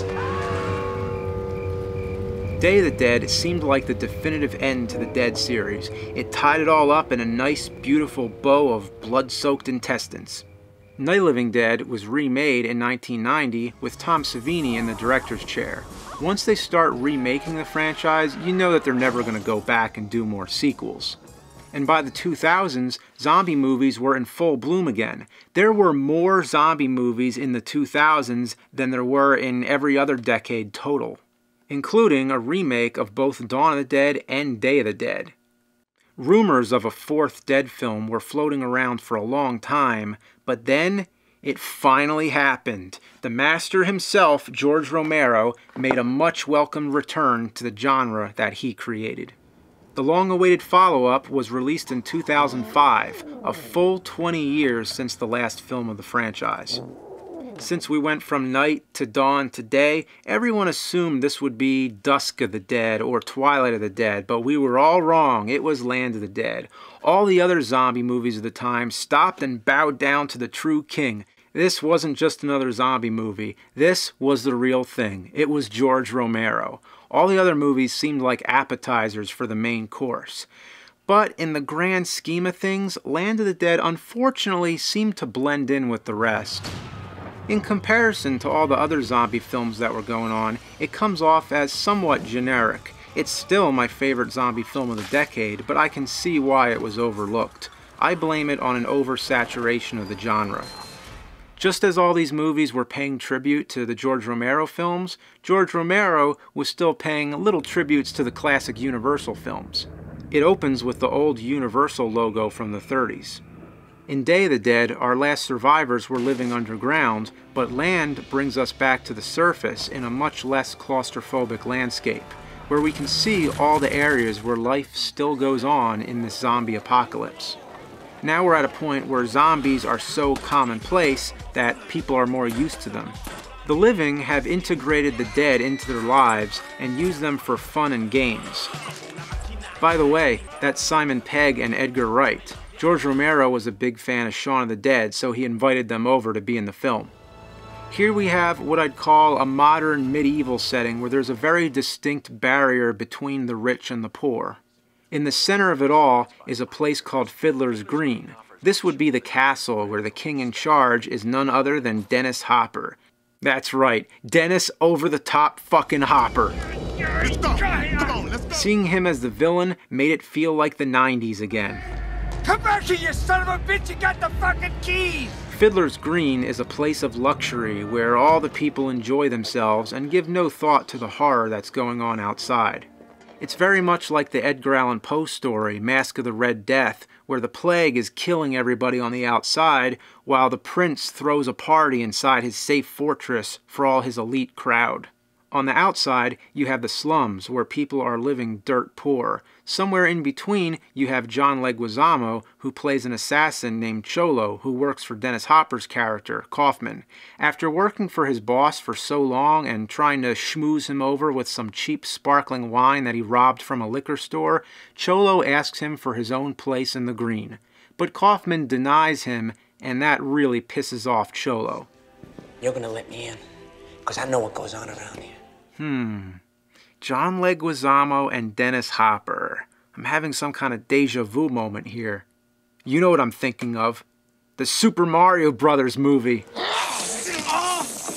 know what I'm talking about! Luigi and Koopa. It's a Super Mario Brothers reunion. Anyway, Cholo, gets his hands on a giant killing weapon called Dead Reckoning. Strangely, that was the working title of the film. It's like a giant train that shoots missiles. At first I hated this thing and thought it made the movie feel too much like a comic book, but now I don't mind it. It's pretty badass. Cholo threatens Kaufman with this thing, demanding a shitload of money, or else he's gonna aim his missiles at Fiddler's Green. $5 million. I'm gonna blow you out of your fucking castle. He said castle. You mean like Bowser's castle? Anyway, here's a part I didn't know where to fit in the review, just a funny one-liner from a random character. What happened, Riley? Did you get fucked? You got fucked!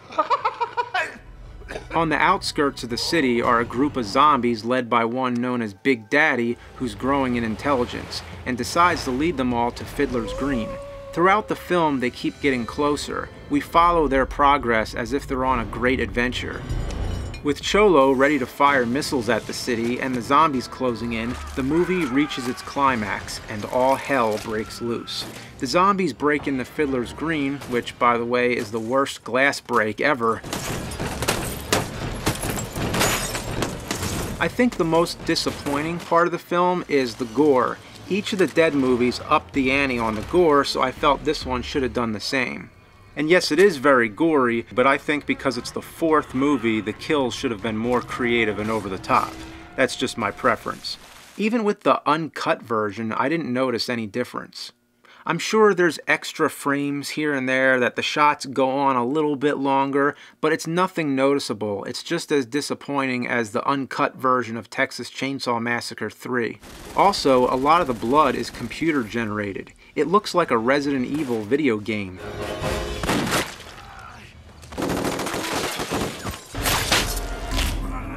I miss the bright red, hyper-realistic blood from Dawn of the Dead.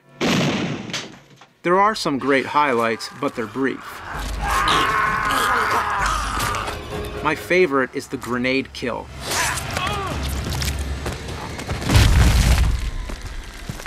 This time, the effects are not done by Tom Savini, but instead Greg Nicoretto, who worked under Tom Savini on Day of the Dead, so it's the perfect transition.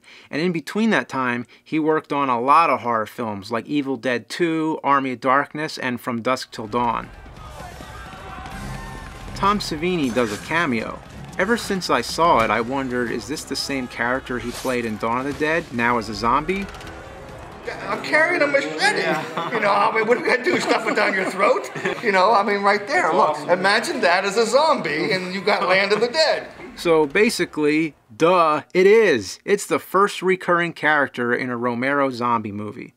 This is much darker than the earlier films, and I mean that literally. It's dark and atmospheric with many excellent shots. Many of them are green screened with lots of separate elements and layers completing the picture, but it's done so well you don't notice. It looks awesome. The image of the zombies coming out of the water is unforgettable, obviously inspired by Carnival of Souls. So, I've mentioned its strengths and its weaknesses. Overall, Land of the Dead doesn't match its predecessors, but it's still pretty damn good.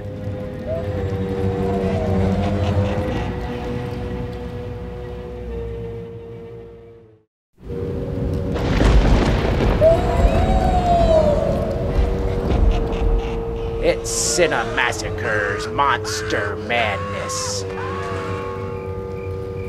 I have to say, I was one of those who was eagerly awaiting Land of the Dead. It was the first George Romero zombie movie in 20 years. I was satisfied with it, I got my fix. But then, only 2 years later, he came out with another one, Diary of the Dead. I did not expect this. But hey, another one from the master, I'll take it. George Romero's always been one of my idols, but there comes a time when you realize not everything your idol does is gold. Diary of the Dead, once again, has no direct connection with any of the other Dead films, but this one seems to step back in time when the zombie epidemic is in its early phase. We aren't so deep yet into the zombie apocalypse, people are just becoming aware of what's happening. But the original movie took place in the 60s, this one is set in the present day YouTube generation, so I guess you could say this one's a reboot. The style that sets it apart from the other Dead movies is that it's one of those found footage films like Blair Witch Project and Cloverfield. It centers around a low-budget filmmaker, Jason, who's trying to make a horror movie, but then the real-life zombies start attacking. So instead he begins filming the zombie crisis every step of the way with the help of his girlfriend, Deborah. After Jason is killed, she edits all the footage together and releases it as a documentary called The Death of Death. I like the idea of this found footage style, but here it's done completely wrong. The whole idea of that style is to make it seem convincing that what you're watching is real. The quality of the footage is way too good for us to believe it was spontaneously shot. Everybody is always in focus and always well lit. I mean, the lighting is dark, but not in an unintentional way, in a staged, moody, and cinematic way, just like any real horror film. Even more baffling is the composition. Everything that happens, they manage to capture it. Not once does the camera ever miss anything. Shoot in the head! Even when they put the camera down, everybody is always inside the frame. Every shot looks planned. They also use 2 cameras so they can cut between 2 angles. It's as if Romero couldn't decide to make a found footage movie or a regular cinematic film. Not to mention, these people are holding the cameras like robots. They don't even look like they care what's going on. Why are they not running? Also, the idea of cutting between multiple cameras ruins the subjective nature of a POV. There's no long takes to make us feel like we're really there. Not to mention, one tiny detail, the 2 cameras are completely different. One of them is some kind of pro camera, the other is clearly a DVX-100, which isn't even a high-def camera. Deborah calls it an HVX, but it's not. This is a more nitpicky thing. The point is, these 2 cameras would never match so flawlessly. The audio is the most inexcusable of all. Everybody's voice is 100% clear. Come on, before we get our asses shut off. Tracy! I'm leaving you, Jason. You can keep the house, I'll take the car. Did they ADR this whole documentary, or did everybody have hidden microphones? Come on! Then there's the music. Why would there be music? Oh, don't worry, Deborah explains it. I've added music occasionally for effect, hoping to scare you. You see, in addition to trying to tell you the truth, I am hoping to scare you. This line is embarrassing. Like, really? You're gonna spell it out like that? This is a horror movie. Get ready to be scared. And if you have footage of your friends being killed, how could you be so insensitive to put music in it? Then there's the Don't Mess with Texas girl. Don't mess with Texas. Don't mess with Texas.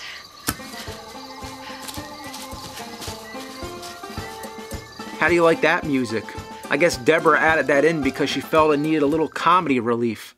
A minor thing, when one of the cameras is losing battery power, we see the battery icon on the screen. That wouldn't happen unless Deborah added it there to be cute.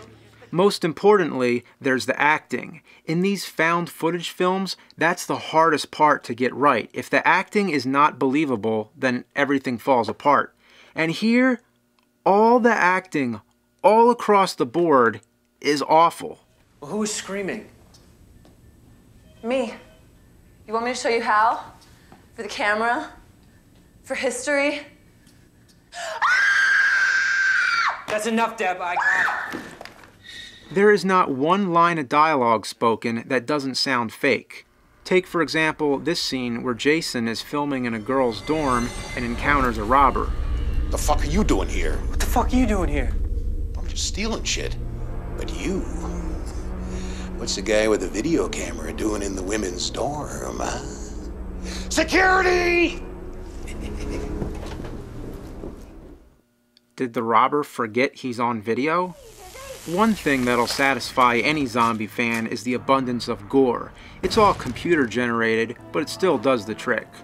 One scene that sticks out is when they meet a deaf Amish guy who communicates by writing on a chalkboard. It's an abrupt change of mood. It's a comedy scene played for laughs. Christ. I thought the Amish were friendly folk. I wonder why Deborah didn't add some goofy music. And I'm not here to rip the movie apart. I don't want to talk about every little moment that bugged me, but I can't let this go. They're sitting around listening to a news broadcast, and right when it ends, they turn off the TV. From his ranch, and he's asked the American people to remain vigilant. Say who you are. I hate that. I hate that cliche. I understand why they do it. They have the TV running here, and they don't want the sound of the TV running over the rest of the scene, so they shut it off just for convenience. But it's one thing to do it in a real cinematic movie, but to do it in a found footage film, that's just dumb. Romero always has an agenda. Every movie he makes has some kind of message. One thing he seems to be getting at here is how people are becoming desensitized to the tragedies of the world. I can see how some people vicariously watch the tragedies on the news safe from their living rooms, but I don't understand how this applies to the filmmakers who are actually there in danger themselves. It's strange how looking at things, seeing things through a lens, a glass, rose-colored or shaded black, you become immune. Another thing the movie seems to be trying to say is that the news on TV hides the truth. They changed it. They recut it. The media were lying to us, or the government was lying to them. I would assume the message here is that the common people who record things and upload them to the internet are a more truthful source of information. But then the movie goes on to say that there's an oversaturation of information because everybody with a camera is uploading stuff. The more voices there are, the more spin there is. The truth becomes that much harder to find. In the end, it's all just noise. Scattered over the entire film is Deborah's annoying narration beating these messages into your head. What gets into our heads when we see something horrible? So what is the message? What is the movie really trying to say? It's the first Romero film where the politics and the messages get in the way of it being an entertaining movie. I respect that Romero went back to his indie roots. Diary of the Dead was much lower budget than Land of the Dead, and Romero said that he had a lot more control over it. I'm glad that he's still making movies in the 21st century, but this is one that I tend to forget about. It tried to do something different in an age that's oversaturated with zombie films, but it was misguided and didn't hit the right notes for me.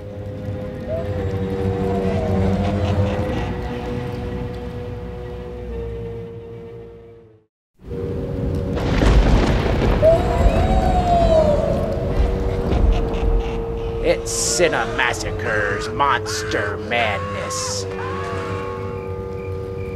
Of all the Dead films, Survival of the Dead is the hardest for me to review because I never expected this movie to exist. George Romero used to make these movies once every 10 years, and now, in his old age, he cranked out 3 of them in rapid succession. Of all the Dead films, this is the one that best fits the description of a sequel. It seems to follow the events of Diary of the Dead, and it has a main recurring character. The 2 things that I didn't like about Diary of the Dead are fixed this time. One is the found footage style, which I thought had potential but was misguided. This time we're back to a regular narrative style. And the other thing is the in-your-face social commentary. This time it's downplayed under the surface, like it should be. It centers around people from the military who are trying to escape the zombie crisis by boat and arrive at an island where people are in disagreement over how to handle the zombies. On one side, there's people who want to kill them all. On the other side, you have people who want to keep the zombies around, keeping them chained up or behind fences, in hopes that one day a cure will be discovered. I think that's an interesting idea, but it doesn't come to any interesting resolution, and it seems sort of like a recycling of some of the ideas in Day of the Dead and other zombie films, but you really can't blame it because there's been so many zombie movies that pretty much everything's been done already. Now for some casual observations. There's a lot of wide open scenery. It's a pleasant film to look at and makes me think of autumn weather. There's also a lot of Western movie elements here. There's a lot of dark humor as well. It's kind of similar in tone to Shaun of the Dead, which Romero was a big fan of. Well, there's nothing in here as brilliant as Shaun of the Dead, but it's still pretty amusing. There's some great zombie kills. It's heavy on CG, but there is one moment that uses practical effects where the zombies are ripping people apart. It's nothing original, but it's nice to see a little bit of that classic Romero gore. There's zombie heads on spikes, which is a pretty sick idea. This is the creepiest and most noteworthy image in the film. Setting fire to a zombie's head has to be the most awkward effect. It just looks weird. Overall, Survival of the Dead? It's okay. I don't have any peeves with it like I did with Diary of the Dead, and nothing really sticks out as being groundbreaking either. It's just okay.